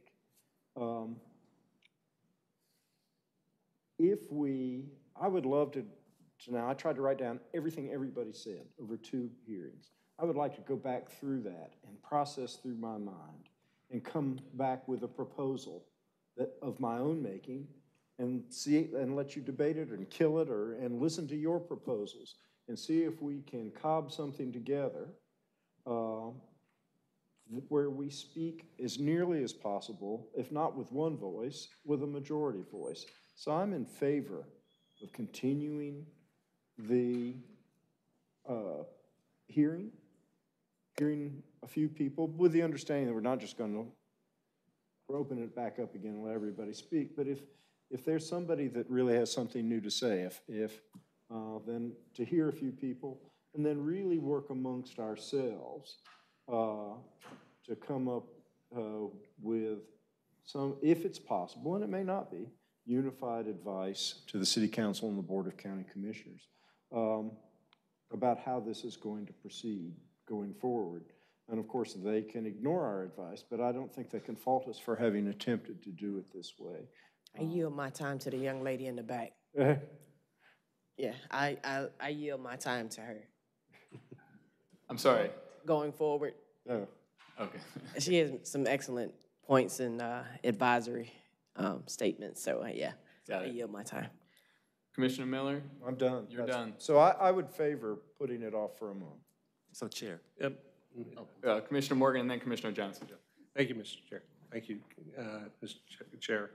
I think some of the feedback that we got in written form from some of the people in the can really help us guide the kind of response that we would want to have. I agree with what Commissioner Miller is saying, is to try to come up with a unified direction to City Council so that they can look at it and make a much more informed understanding or decision on what they want to do.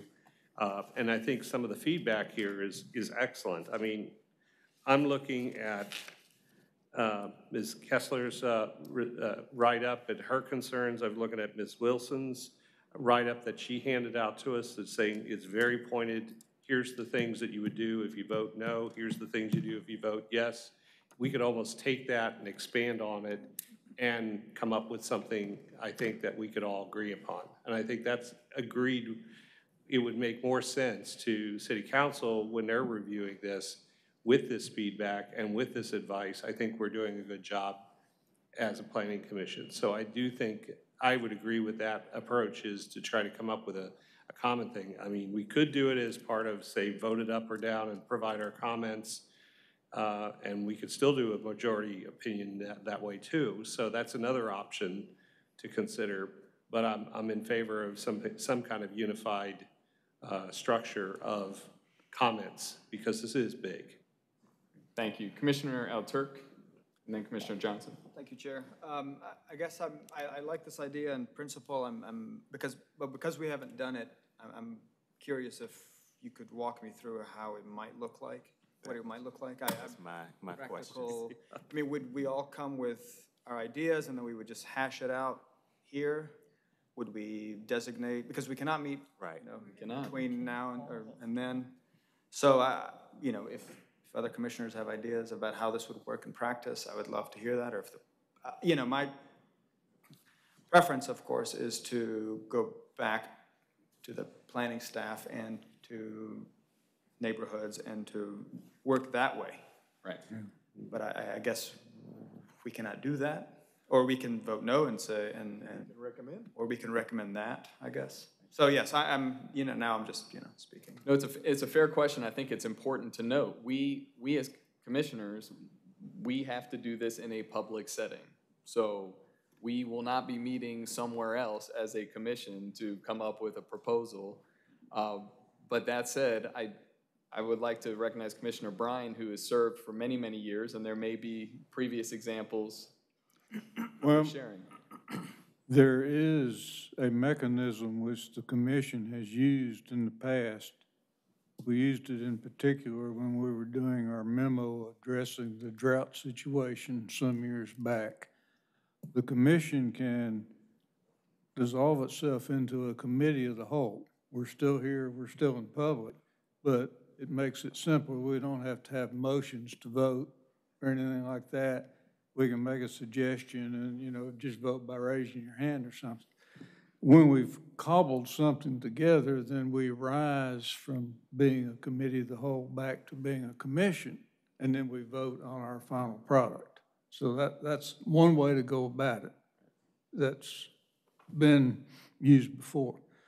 If I were going to make a recommendation to council and the Board of County Commissioners, my recommendation would be to suspend work on this process right now, work on the comprehensive plan first, and gather a neighborhood panel and let them work on the details along with staff as part of the redoing the comp plan. I am a little hesitant to try to get into too many other details because as things get talked through at the neighborhood level, things could change. So basically, I would say give them more time, period. Now, let me ask the staff, because Commissioner Bryan, we don't have control over that. At the end of the day, we're an advisory body, and we have this until the end of next month's meeting. I understand that, but I'd say if I was going to make a recommendation to council, my recommendation would be we do things differently, take a different approach. Okay. Commissioner Johnson? It's all right. You were recognized next, so I'm just giving you your chance. Well, I've been leaning from the recommendation or voting standpoint more from Commissioner Bryan's standpoint of maybe we don't necessarily have to bring what our proposal looks like. I think that what has been made clear is there needs to be more community engagement. So we highlight in whatever the majority or whatever it is. These are aspects of what we've seen thus far that have gained, that has consensus and should be in it. But I think suspending means basically voting no or whatnot. No, with the caveat of this is what the recommendation going forward. And I don't think we necessarily have to give our brand of what the EHC is. So that's what I was thinking. So, but I'm on board with continue. I was reluctant for a continuation, but given the conversation, I think that can work. All right. Great. And I will just say, and staff may offer input, there's not a direct question, but my concern with that approach is that this started because the council, I understand, asked for a process. And if we come back and say, we are asking for you to just keep having more process, I'm not convinced that they will listen. And then we are not giving them an alternative. We are giving them this proposal. So I just say that. Yeah, I'm in favor of continuing today. Yeah. And I think we should think very carefully about that, because I would fear that we're actually then, it's basically just the same as a no vote, and they can pick it back up, take it. Obviously, they're gonna listen to all of you. I appreciate it. But I think it's important for us to give them an alternative if we have heard an alternative. I will also say, however, if we do continue this for another month, I hope all of you will continue to do your work and maybe have a little bit of a mashup, because it seems like there were at least 2 or 3 working groups very diligently working. You now know who each other are. So I would urge you to consider reaching out to each other in the intervening time. Commissioner Miller? So I agree with you and with Commissioner Bryan. And I think that in a rezoning, we vote up or down. This is a text amendment, and we can vote it up or down. But we could also propound among ourselves a motion that said the best way of that there's a process problem, and work through it and say, here's our advice to the process problem. But if you're disinclined to take that advice and you're going to vote on it, then here are the detailed changes or that we think need to be made. Here are the problems, et cetera. We can try to come up with that together. No. Because I agree that we've done a lot of work ourselves, and it hasn't just been here. I know I've been to half a dozen meetings where Mr. Al Turk was present and where you were present, and Elaine, I know, has attended meetings. I've spent a lot of time working on this. I do not want to proceed now or in the next 30 days in a way that makes everything we've done irrelevant. Yeah. I would like for us to come together. And I don't see why we can't plead, as attorneys say, plead in the alternative. Oh, yeah. And I think we can do that. And by speaking as nearly as possible, or at least by attempting to speak with one voice, then I think we will give advice to the council that will be received more powerfully if we do not cancel each other out. That's why I'm willing to go another 30 days. And to, in the meantime, though, not just show up here 30 days from now and say, okay, pick up where we left off, to start thinking about it. I did want to ask the staff a question about our rules of procedure, if I may. If we were to create a committee of about 4 or 5 people, but less than a majority, could that committee meet without having to trigger the complicated business of advertising notice? So yes, Commissioner Miller, that would be acceptable, and per your rules of procedure, you can, from time to time, create committees. It does say that from time to time, as need arises, the commission may, at its sole discretion, establish committees. The commission shall charge every committee, and every committee shall report on its activities as it's directed to do by the commission. Committee appointments shall be made by the chair in consultation with the vice chair. And I believe, our assistant director agrees that a committee consisting of 5 or less would be acceptable. We would still have to advertise it, but that mode of advertising is not the same for these meetings. It would be like on our website to make sure people knew that you're going to meet, when you're going to meet, in case Yeah, they want to I'm contact not you ahead of time. proposing a secret meeting or No, a nothing secret like that, committee. yeah. So, and the reason I'm interested in this is if we don't do that, or if somebody isn't drafting something to bring us, then we're going to spend a lot of frustrating time in a setting which I think is particularly terrible for deliberations among a group of 10 or more people. This dais, I hate this dais, that we can have a thing where we talk to each other. But it would be easier if the chair and the vice chair were to appoint a minority of us to bring us talking points. And so that if we continue it, we have a point of beginning, and we're not all working from scratch. I will say I'm very comfortable with that approach, and I think that allows us to have some of the conversations that are very difficult to have when we're here deliberating in real time. Commissioner Gibbs? I just have one quick question. When do we, as a body, get to vote on this proposal? What we have in front of us is the ability to vote tonight or to continue for one cycle. But in addition, we can also create a committee that can then work with the staff that Vice Chair Hyman and I would appoint that would not be a minority, or would be a minority of these members. So, but we could then do some work in the intervening time. Well, and that, I didn't mean to say proposal, I meant this, this committee's work. When that is done, do we as a body, each one of us get to vote on it? And when? Absolutely, yes. And when? That would be 30 days from now. It would have to be at next month's meeting. Everything hinges on 30 days. Commissioner Miller? Mr. Chairman, if it's the appropriate time, I'd like to make a motion. You may, and I'll leave a moment for debate if anyone has questions. So, Mr. Chairman, I move that we continue the hearing until the Commission's regularly scheduled meeting in June. And that in the interval,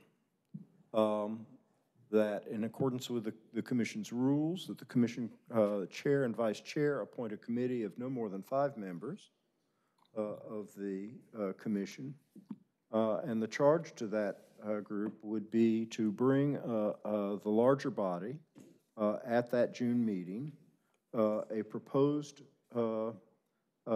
statement of advice to the City Council and Board of County Commissioners on the proposed EHC zone changes, zoning text changes, and that at a minimum, that advice should address concerns about process, and that it may also concern individual items, as Mr. Bryan called it, product, in the EHC. Second. All right, so this motion has been properly moved by Commissioner Miller, seconded by Commissioner Williams. That was a long motion, so I want to give time for debate or questions. Commissioner Alturk? Thank you, Chair. Could we amend the motion to say a minority of members rather than no more than 5? I'm not, I guess we could have to. I chose 5 because we have 12 members at the moment, and we will not have 14 until the earliest that could occur would be the next meeting. Oh, okay, great. Okay.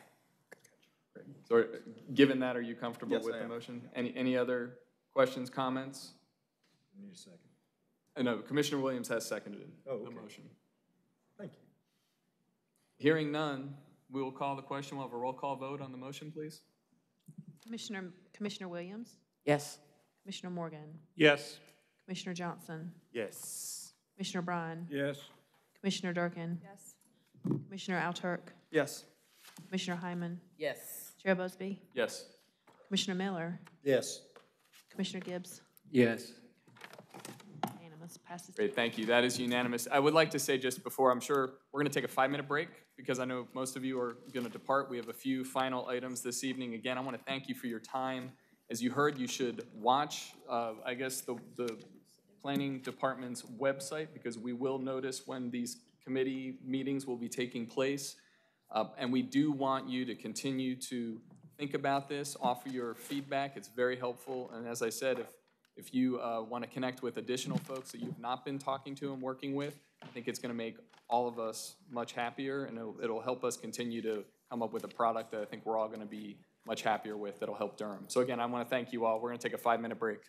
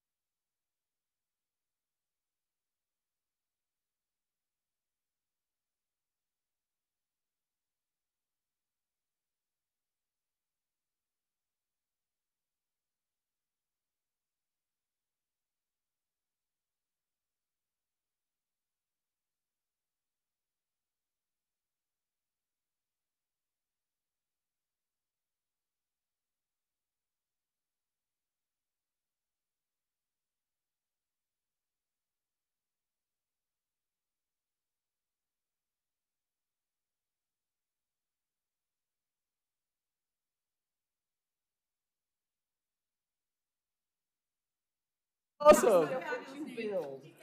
How do you, wait, is, and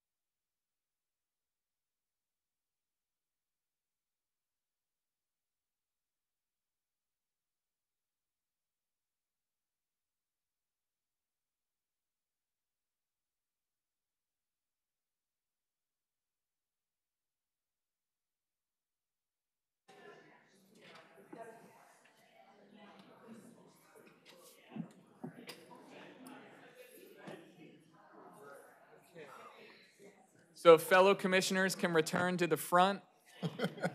If everyone else, if you want to have a conversation, if you can move into the hallway, please. Well, great. So we have 3 items for our new business.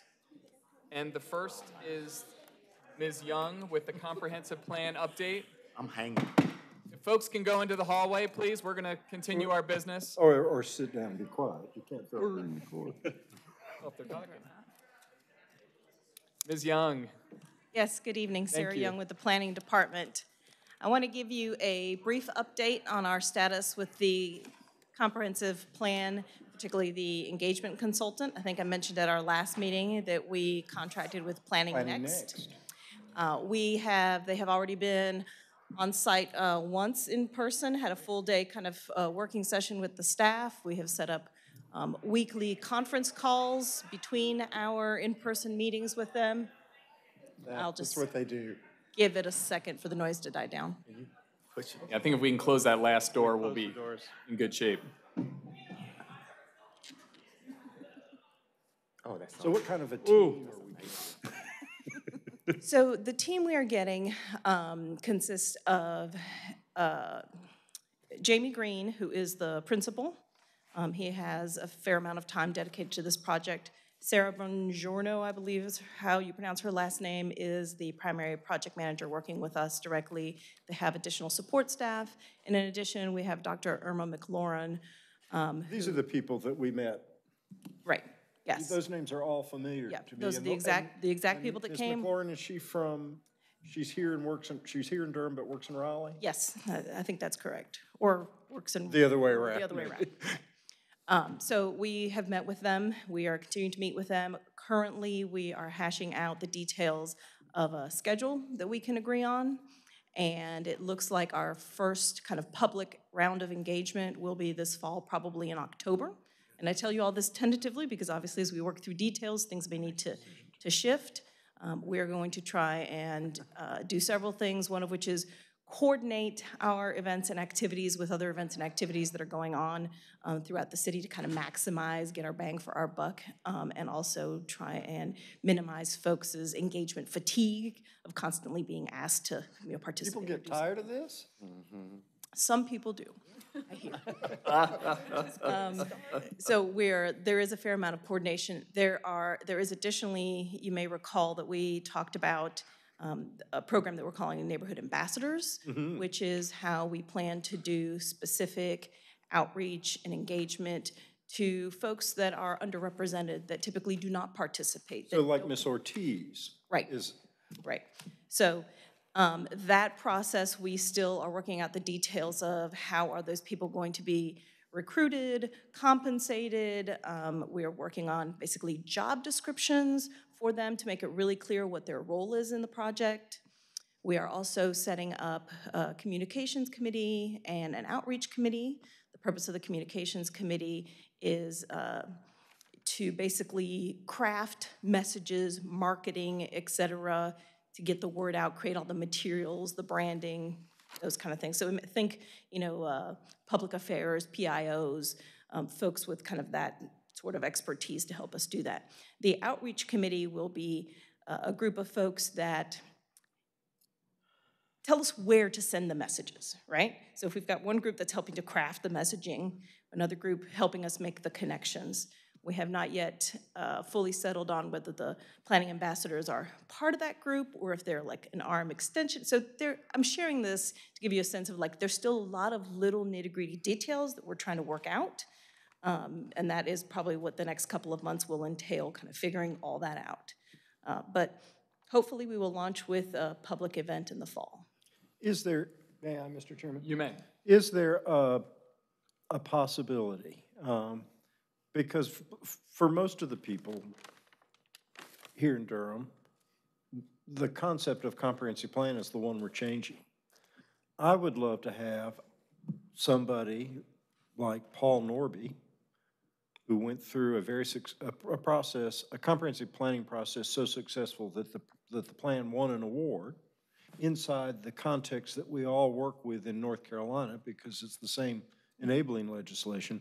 I would love to have somebody from Winston-Salem come and say, this is what our award-winning comprehensive plan looks like, so that we, because I feel trapped inside the Durham comprehensive plan, because my understanding of comprehensive plans are defined by its edges. And I would like to have somebody come and say, here's one from a city not unlike Durham that exceeds or those edges. It's like, I want to be able to say, oh, I hadn't thought of it that way. Is that a possibility? Either is at a meeting or perhaps in one of our training sessions. It definitely is a possibility, particularly if you're talking about for the commission. Just the commission, at least at this point. Yeah, staff has actually done a fair amount of research at other comprehensive plans, including in the state. So it's not just Winston-Salem. We have, I think, one or two other good ones that we could certainly share and kind of talk through and do a little compare and contrast, like pros and cons of each, the way that each jurisdiction went about determining kind of their future in terms of land use and land use outcomes. We'd be happy to do that. We could certainly plan that. Thank you. Great. Okay. Other commissioners, questions or comments just on the comp plan? It'll be good to have Commissioner Miller escape the Durham comprehensive plan with a little help. This sounds really great. I know we as commissioners have indicated wanting a bigger role of some sort, and it may look similar to what we just did on expanding housing choices, but I think that is a question for another time. So I just wanted to say again that I've heard from our conversations the interest in playing some substantial role. So we look forward to continuing that. Great, thank you.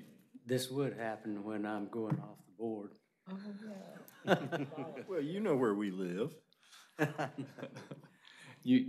hope you will still stay engaged. I certainly will. So we have two other items that we added. We do have two resolutions for commissioners. I'm just going to stay here because Fine, yeah. We have a resolution in appreciation of Ms. Cynthia Satterfield, who served with us for some time and needed to resign her seat a few months ago. I can read this for the record, but I can also... I think it's okay if you want to do a motion on each one individually, but you don't have to read them into the record. We have copies that we can spread upon the minutes. Thank you. Mr. Chairman, I move that we adopt the resolution honoring the service of Cynthia Satterfield, and that the text of the resolution be spread across the minutes of this commission meeting, and that at some appropriate time, the resolution, if it's adopted, be shared with Ms. Satterfield. Second. Moved and by Commissioner Miller, seconded by Vice Chair Hyman. I know Ms. Satterfield has said that she looks forward, would love to serve again at a future time when it works better for her, and we will make sure that she gets this. But with that motion and second, all those in favor, please say aye. Aye. Any opposed? The ayes have it. And then we do have a resolution in appreciation of Mr. Paul Hornbuckle. We will share this with his family after we adopt this. So, Mr. Chairman, if it's appropriate, I move that we adopt a resolution honoring the service of Mr. Paul Hornbuckle, and that we spread the text of that resolution across the minutes of this meeting of the Planning Commission, and that upon the adoption of the resolution, that the resolution itself be shared with members of his family. Second. Moved by Commissioner Miller, seconded by Commissioner Al-Turk. All those in favor, please say aye. Aye. Any opposed? Unanimous. Thank you very much. We have one final item, future training. Right, so this will be super quick.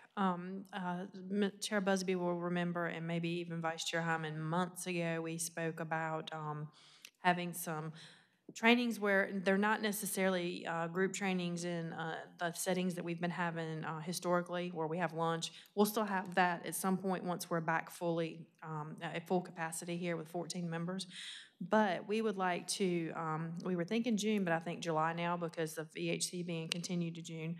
We were looking, Chair Busby had asked me directly probably 7 months ago, Grace, if you see an agenda that looks light, can you put something on there and let's start having some people come from city departments to talk about different things that we asked questions about during the course of the year.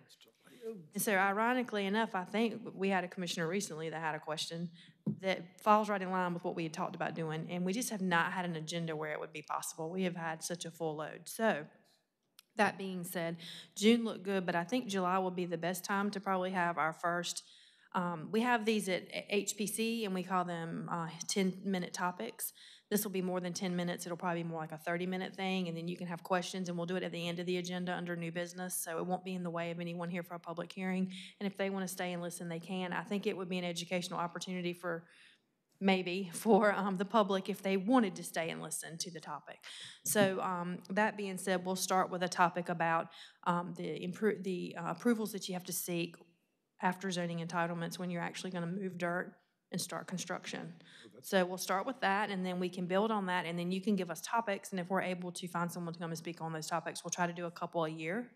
Maybe we'll start with that, and if we have time to do more, we will, but you guys are so busy and your agendas are so heavy, we're going to try not to overload you. So just wanted to put that plug in and let you know that's something that will be coming down the path. And the other thing that we're going to do, and it looks like this will probably have to start in July as well, Sarah, is we're going to we are right now trying to set up a program similar to what Raleigh and a lot of other cities in North Carolina and other states are actually doing, and it's called Ask the Planner. So before the Planning Commission meeting, we'll have staff members here. The case planners will be here to talk about the different cases that are on the agenda, just those cases, and answer questions about those cases for the public if they come a few minutes early. So we'll probably set up an hour before and be here and be available for that. So that is fantastic. What about the beach trip? Well, I'm still working on that, so I'm, I suspect those plans don't actually include us, do they? I'll have to get back with you on that, Mr. Miller. I have a question. When do you guys sleep? Oh, no, we don't sleep much. You don't even want to know what I'm going to do when I get home from this. They don't. Does it involve an adult beverage? Two horses and 2 dogs and 4 cats, maybe, but yeah. Yeah, you thought this was hurting animals.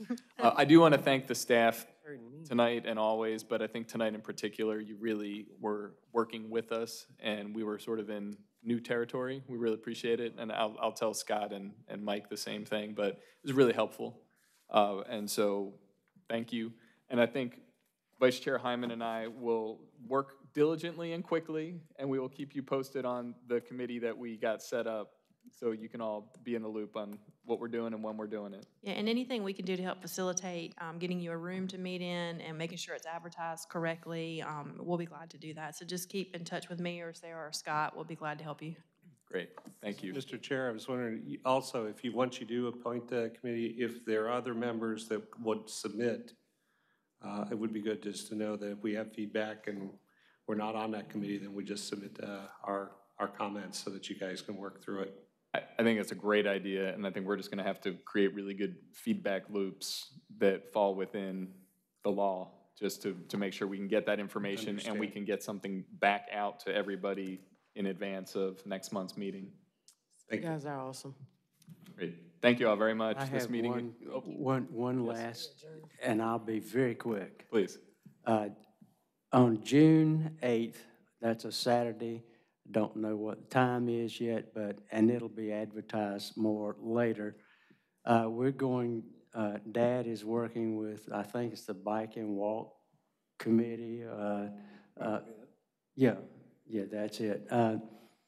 But the walk and talk will cover Hayti, historic Hayti, and Edgemont. I'll be leading the Edgemont, and it's learn something about the history of both of these, and especially in Edgemont's case, to me, it was a forerunner of what we're trying to do today with not affordable housing.